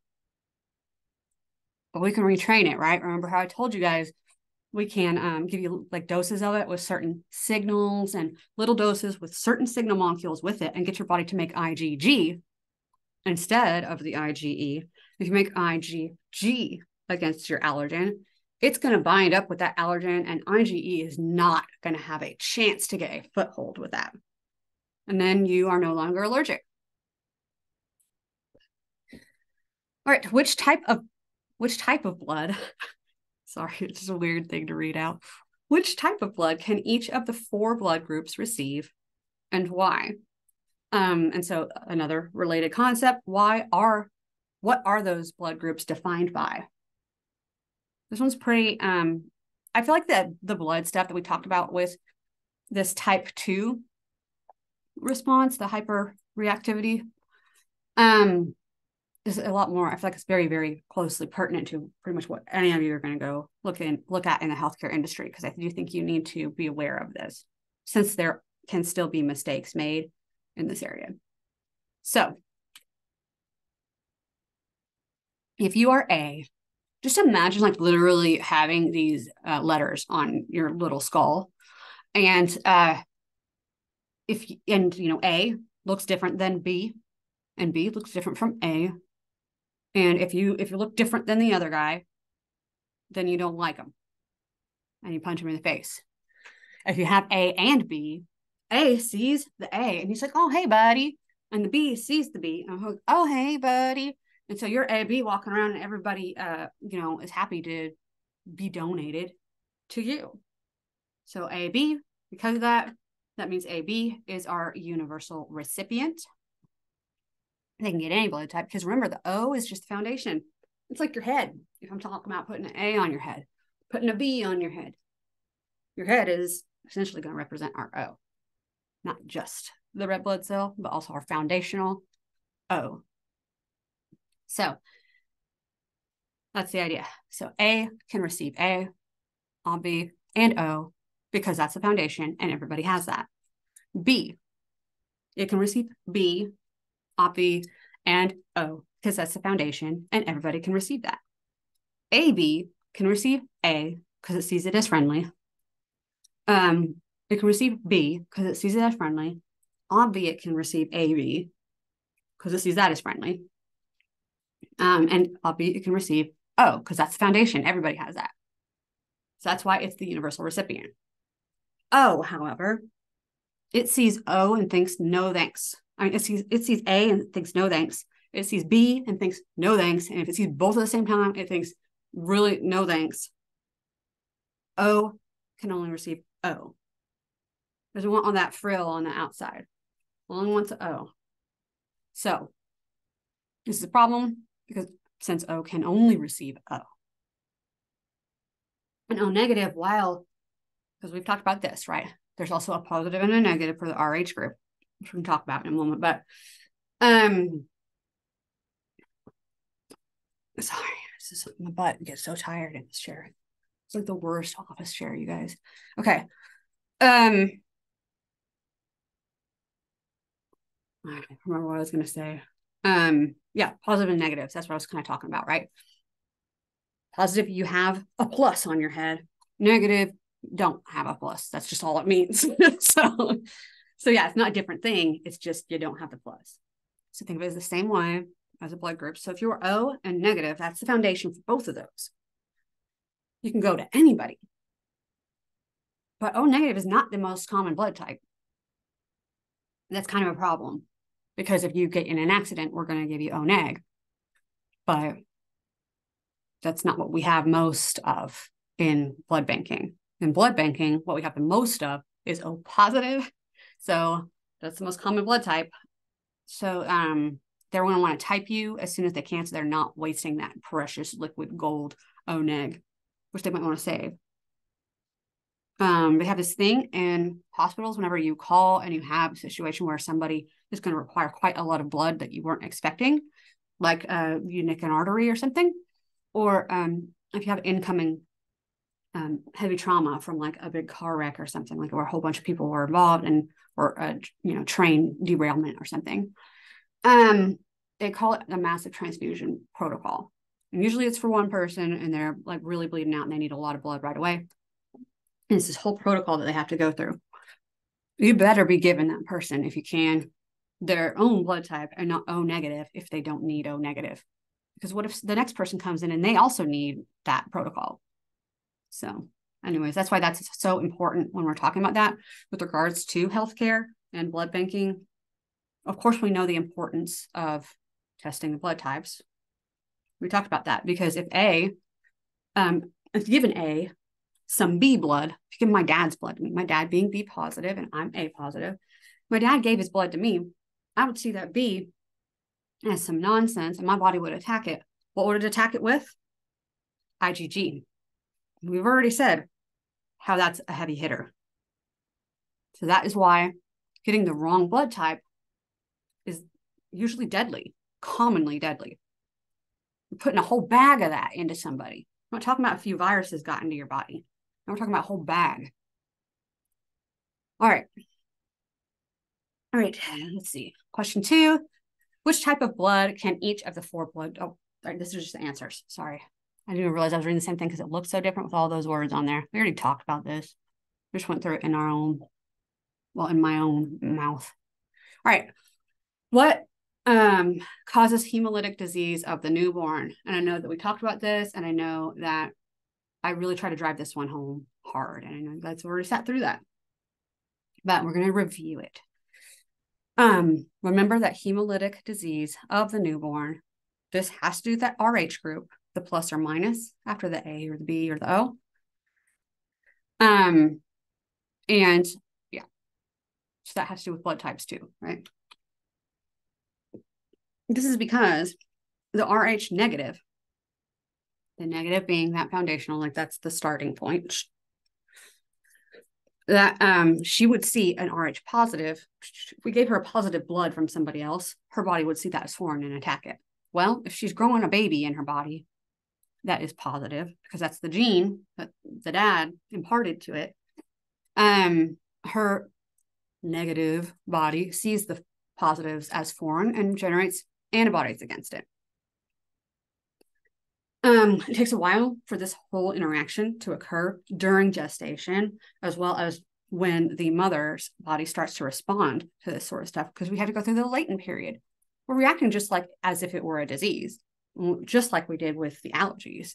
Now, like we did with the chicken pox. So the whole reason you get sick with that stuff is because you don't have IgG right away.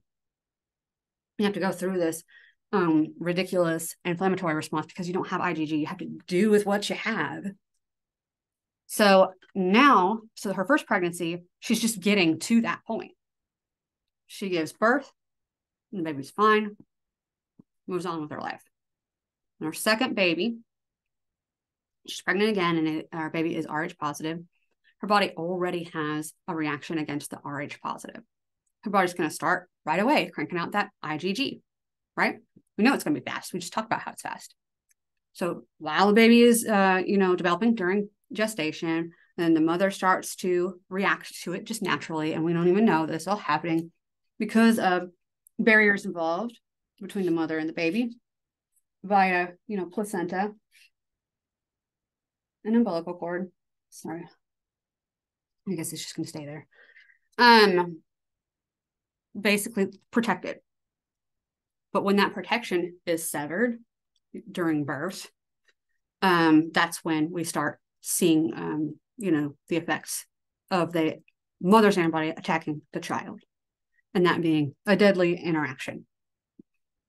So that's why we give RhoGAM, so that we can prevent the mother from, having those antibodies working against the baby,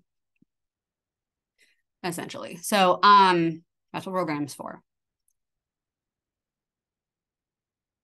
Just want to make sure I'm not missing anything. So, we talked about this.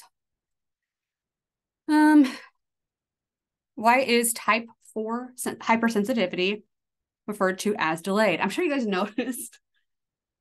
So we went through the type 1 hypersensitivities, and those were the allergies. The type 2, the blood type related ones. Type 3, we just like glazed right over that one, and I don't think I have any question related to it at all on the review. But it is in our slides. So hold on, let me bring that up. Just FYI. Because the only thing that I brought up with relation to that one, the type 3, that's the immune complexes. That's where the antibodies are floating around in their little Y shape, and they're getting stuck to the pathogen, and another one gets stuck to the, I just poured soda everywhere.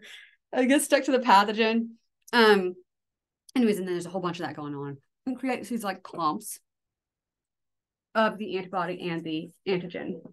And that sometimes, not all of that gets cleaned up after fighting off an infection, and that can cause it to stick within the endothelium, or the lining, the inside lining of your vessels. And when it does stick there, your neutrophils, which are freaking everywhere in your blood, they see that as a reason to start attacking and causing other cells to attack and all of this stuff. So that leads to the inflammation and damage of the tissue.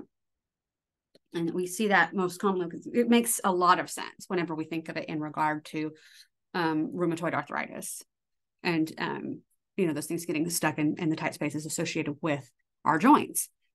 But the one that we have in the slide is these words I can't say. But yeah, this one, the acute, let me just bring it because I didn't put it.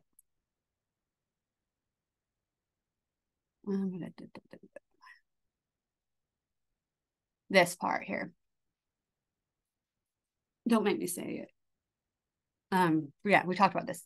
It's after you have strep and you developed antibodies against strep, but since strep has a surface that looks similar to our cells, if you react against strep, you can react against your own cells, as well as causing these immune complexes that can continue to be made because of that similarity as well. Anyways, they get stuck in your kidneys, and then you have inflammation and kidney damage there. So that's that. Be able to recognize it when you see it is what I'm saying. I'm not going to ever ask you to say it because I cannot. Well, I can, but only once a year or something. So that's type 3, immune complexes, words I cannot say. Then we have the type 4. This is the delayed type. So we're into this. So that's why I want to bring that up, because I didn't want to miss another thing that was on the slide. All right. Type 4 reactions are delayed because they are cell mediated. So type 1, that was IgE. Remember, that was allergies. Type 2, that's IgM and IgG. That's the blood type ones. Type 3 is immune complexes. It can be different antibodies, typically IgM and IgG. And type 4, that's the only one. So these are all antibodies. This last one, cell mediated. If you hear cell mediated, that means T cells, because they do their jobs with their cells. They don't create, antibody that does the job for them. We call the B cell antibody side, by the way, we call that humoral immune response, because it's, in the humors, the fluids of your body. Anyways, your cell-mediated response, what happens is even whenever you have memory built up for your cell-mediated response, there is still a level of activation and replication, what do I say? Proliferation, multiplying of those cells that has to happen. We don't have our full army built back up. We have to take a little bit of time to build the army back up and then also call what we have back into game. So it takes a little longer here. We can't just start cranking out antibody like the B cells have going with them. And so that's the problem. So cells have to do the job themselves. So they can't just have one cell cranking out antibody. It takes time. So it's delayed. Even on your second exposure, your memory exposure, it's going to take a couple days for it to start working. So thank goodness for antibody, right? But that's in a disease response. But here we are talking about your cell-mediated response. And essentially what your body is doing is going to recognize like the cells that are coated with the poison ivy oils or whatever. It sees that as, oh, our cells are infected with something. Remember, MHC1 is going to be related to this. So they think the cells are infected with something. And essentially, they start trying to kill those cells that they think are infected. So a couple days after they see the thing, they're killing the cells on your skin. And that's why a couple days after you've exposed yourself to poison ivy, you'll have this, weepy rash developing on your skin because those cells are killing those cells. And that's essentially what's going on there. And that's why it takes a while. Like I said, a couple days. Graft rejection, if you have like a transplant, that's going to happen under the same umbrella. We can have autografts, so skin from yourself onto another area of your body, like if you have a burn or something. Isografts from an identical twin, allografts from another person, and xenografts from animals, like heart valves from pigs or something. So your body just sees let's say, I know I've gone through this, but let's remind you guys.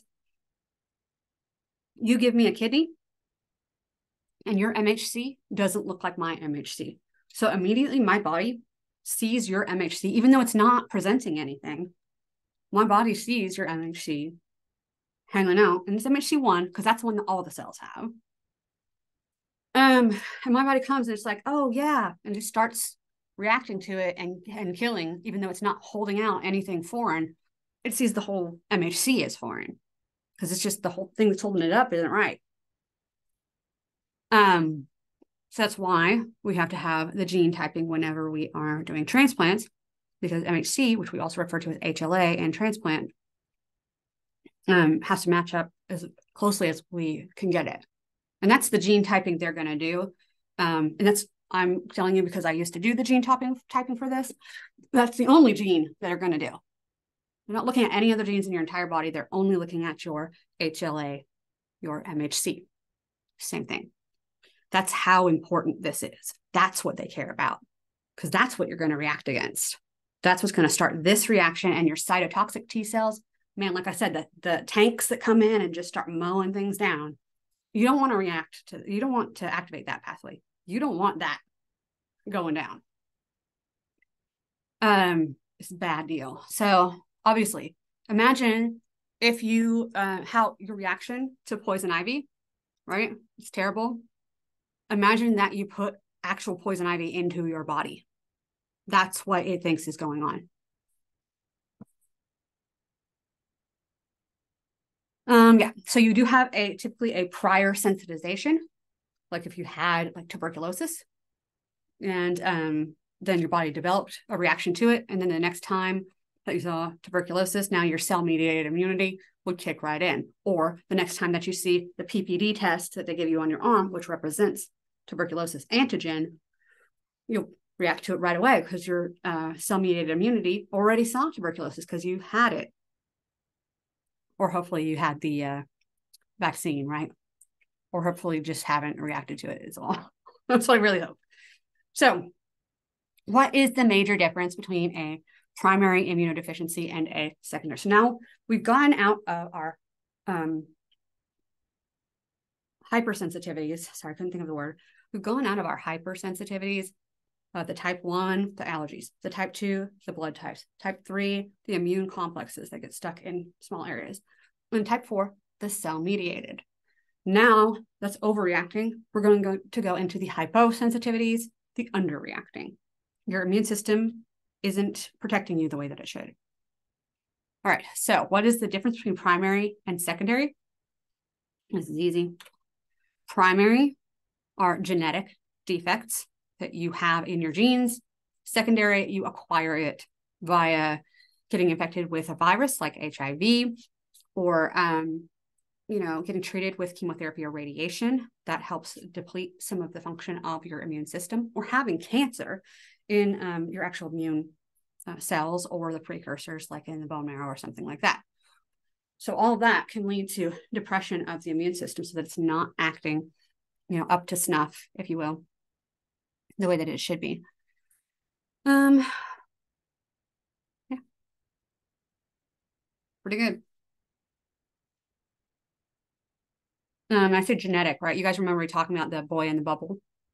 That's SCID, the severe combined immunodeficiency. It's X-linked SCID, but yeah, so that's what we were talking about. You can be born with these things, and they can be deadly. All right, chapter 18, our testing methods or diagnosis chapter. Give an example for phenotypic, immunologic, and genetic methods. So, maybe one of each or something. What is the difference between indirect and direct? And then what is the difference between specificity and so you can see I just shoved all of chapter 18 into this one slide. Poor chapter 18. So that's kind of what we did in the lecture too. My bad. All right. Phenotypic, immunologic, and genetic tests. Those are the three categories that any of your diagnostic tests are going to fall into typically. So if it is not related to antibodies, or if it is not related to DNA, then it is phenotypic. Okay. So phenotypic is just observing aspects about that organism reacting to chemicals or something like that. This includes our biochemical tests, like the plates that you guys grew your stuff on, based on the differences in how they grow or create different colors and things like that in reaction to what's in the media. That helps us determine differences between the bacteria, which we already know that helps us determine differences between the bacteria, because that's exactly the point of our unknown project. This is what they do to determine. Now, I know we're spreading this out over like the whole second half of the semester. And if you were to go to a hospital and they needed to do biochemical tests, they have those strips. I told you some of you about this already, but it's the strips with all these different wells that do them all. Like each one is a biochemical test. It's super cool because it's just like one day of incubating instead of like the whole half of the semester that you guys are basically getting conned into, but that's okay. They're very expensive.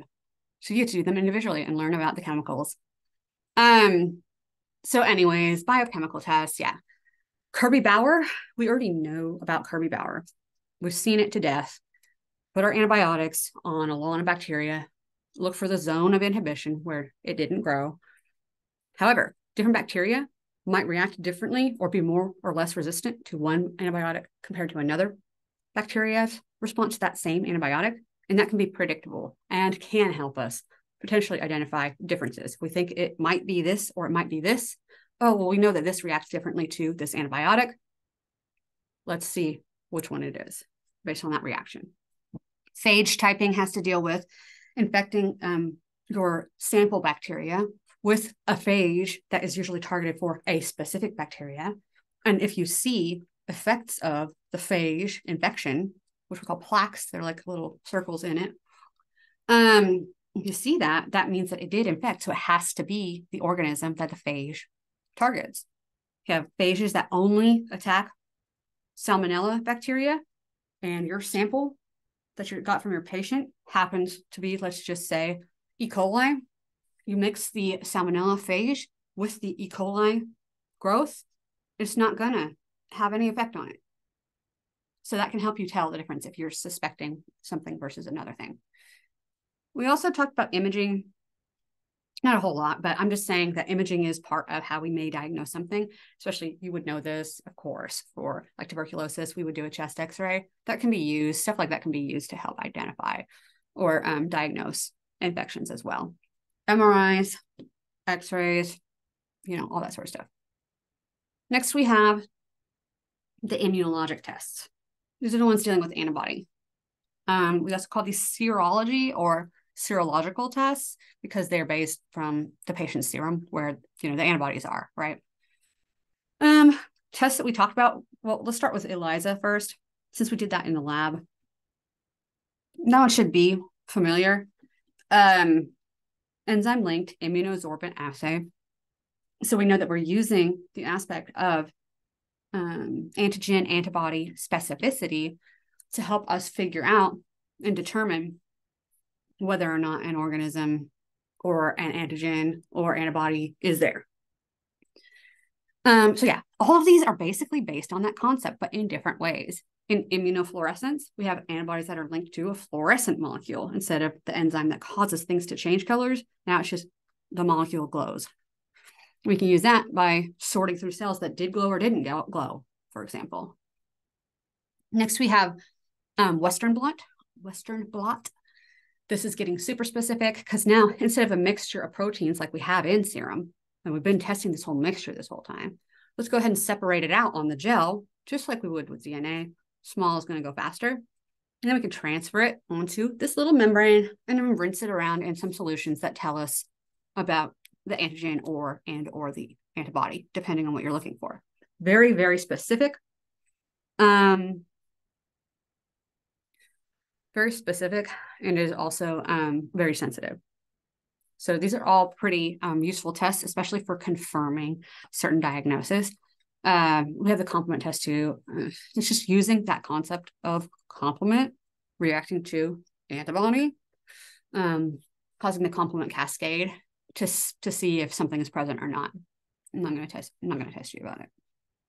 All right, the genetic tests that I would be aware of. We really talked about the PCR probably the most, right? I mean, that's one we definitely talked about the most. Polymerase chain reaction. It takes a little bit of DNA and just multiplies it out in many cycles using heat and cooling and everything, and nucleotide, using polymerase, adding on nucleotides, just doing that over and over again to get it to respond. It's very specific because you can have a primer, because you have to start with a primer. It can't build off of nothing. So you have primers that are very specific for the start of the gene and the end of the gene that you might be interested in. The gene that is the sign of salmonella, let's say. Start of it and the end of it. And then basically what will happen is it'll like attach it if those things were able to stick on. But if they aren't able to stick on, they didn't match, that's not your organism. How do you know if they didn't match? It didn't multiply out. So you don't have any like increased amount of DNA in the end. The primers didn't match. That wasn't your thing that you thought it was. However, you run the cycle to look for salmonella, that you added the salmonella primers in and your sample was salmonella and it did multiply out, that is salmonella. It can't be something else. If you want to confirm it, you can do one of the other tests. So that's the beauty of PCR, and it only takes a few hours. Then we have hybridization, which this one here, I say fish, and this is fluorescent in situ hybridization. Basically just using fluorescence to see if bits of DNA match with other bits of DNA. So the DNA, this gene is a sign of salmonella. You rub the sample on it, and if it sticks, it matched up with it. Like they're literally like pieces of DNA that have to match up, like the A's to the T's and the G's to the C's. This whole sequence, if that sequence matches up with this sequence and the fluorescence is attached to it, then it'll glow, but the others won't. So that's how you might tell that way. That's how that one would work. And then you can have a whole big plate with like 365 different versions, like just tons of them. And you want to know what the organism is.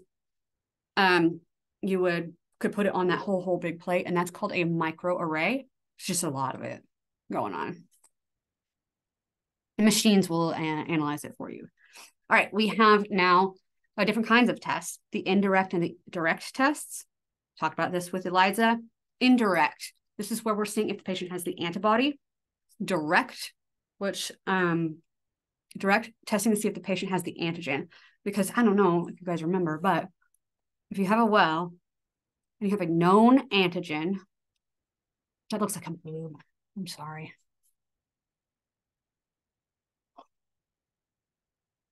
There you go. You have a known antigen. Anyways, and you put the known thing in there. This is COVID, for example. Put COVID in there. You put the patient's sera in there.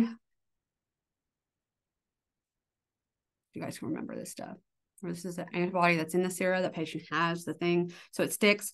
Anyways, you do this again, and you add the secondary antibody that recognizes that the antibody is there. That second one has the enzyme. You add the liquid that changes color, that's positive. You guys remember that, right? That's indirect. This is indirect. All right. The other version, you have a known antibody. You put it on the bottom. We've engineered it. It's on the bottom. We add the patient's serum or other sample. It has the antigen in it.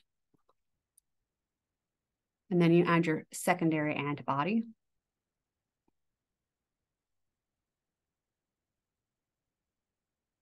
And it has the enzyme on it. And then you add your stuff in and it changes color and it's positive, right? So the second thing in there, always you have to know the first thing. The second thing is the unknown. Oh, and if you have to draw this out on your scratch paper, that helps me when I think about this stuff, but you do what you need to do. Anyways, the second thing that you add, or that you're unsure about, the thing that you're unsure about, that is your second thing. So if we are looking for the patient's antibody, that's the second thing. We're looking for if the patient has the antigen, that's the second thing. We added the known first. So you can see here, this is the one, remember, this is the sandwich one. Because we have antibody, antigen, antibody. If we did the same thing on the other side, antigen, and then the patient's sera, because the second one is the unknown, comes from the patient, and then another antigen, this doesn't make any sense, no matter how many enzymes you add to that antigen. So that's not going to work. So that's why I draw it this way. This is the sandwich here. It has to be antibody, antigen, antibody. If the second thing belongs to the patient, then we're looking for the antigen in this case. What is this called? Is this indirect or is it the direct? It's direct because, like I said, remember, sandwiches go directly in your mouth. Okay, so that's that one. You can draw it out if you need to. If you don't, go on you. Specificity and sensitivity. Specificity, specifically, we're focusing on only a certain antibody or antigen, only on that one thing, and doing so, avoiding false positives. So we're focusing more towards tightening it down to only recognizing those things, okay? In sensitivity, because you want to really catch it, focusing on detecting even the most minute quantities of whatever you're looking for. So you will avoid false negatives. So you'll catch a positive if it's there, even if it's just one. You will catch it. That's sensitivity. Specificity is saying that you will not catch anything else. You'll only catch the things that you're looking at. Nothing's going to bind on some other rando thing and give you a false positive.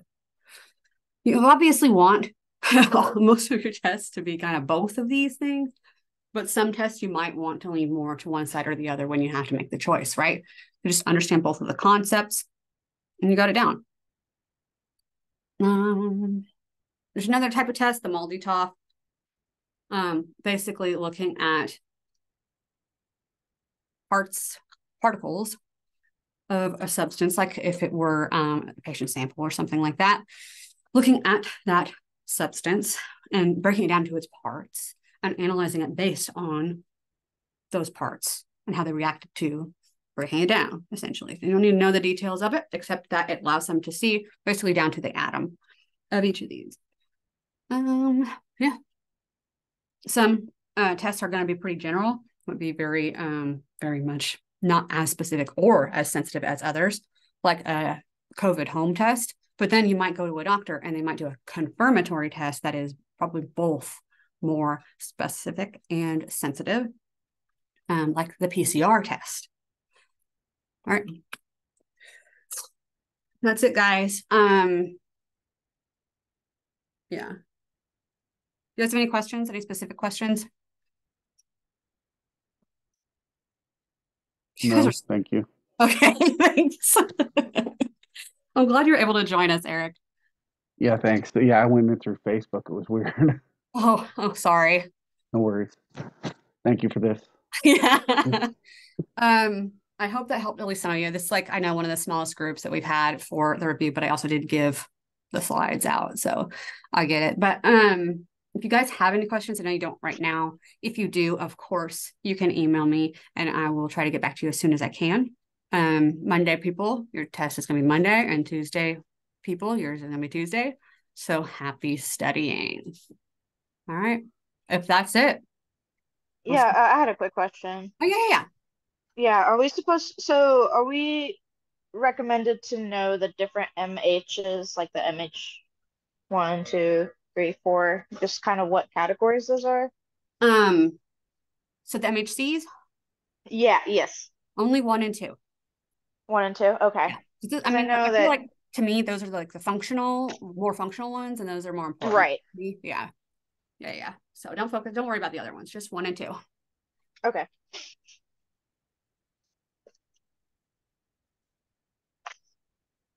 Anybody else? Bye all. All right. I think that yeah, I'm gonna call it a day. Let's try to go enjoy what we have left of our Saturday. And I'll see you guys in the week. Bye.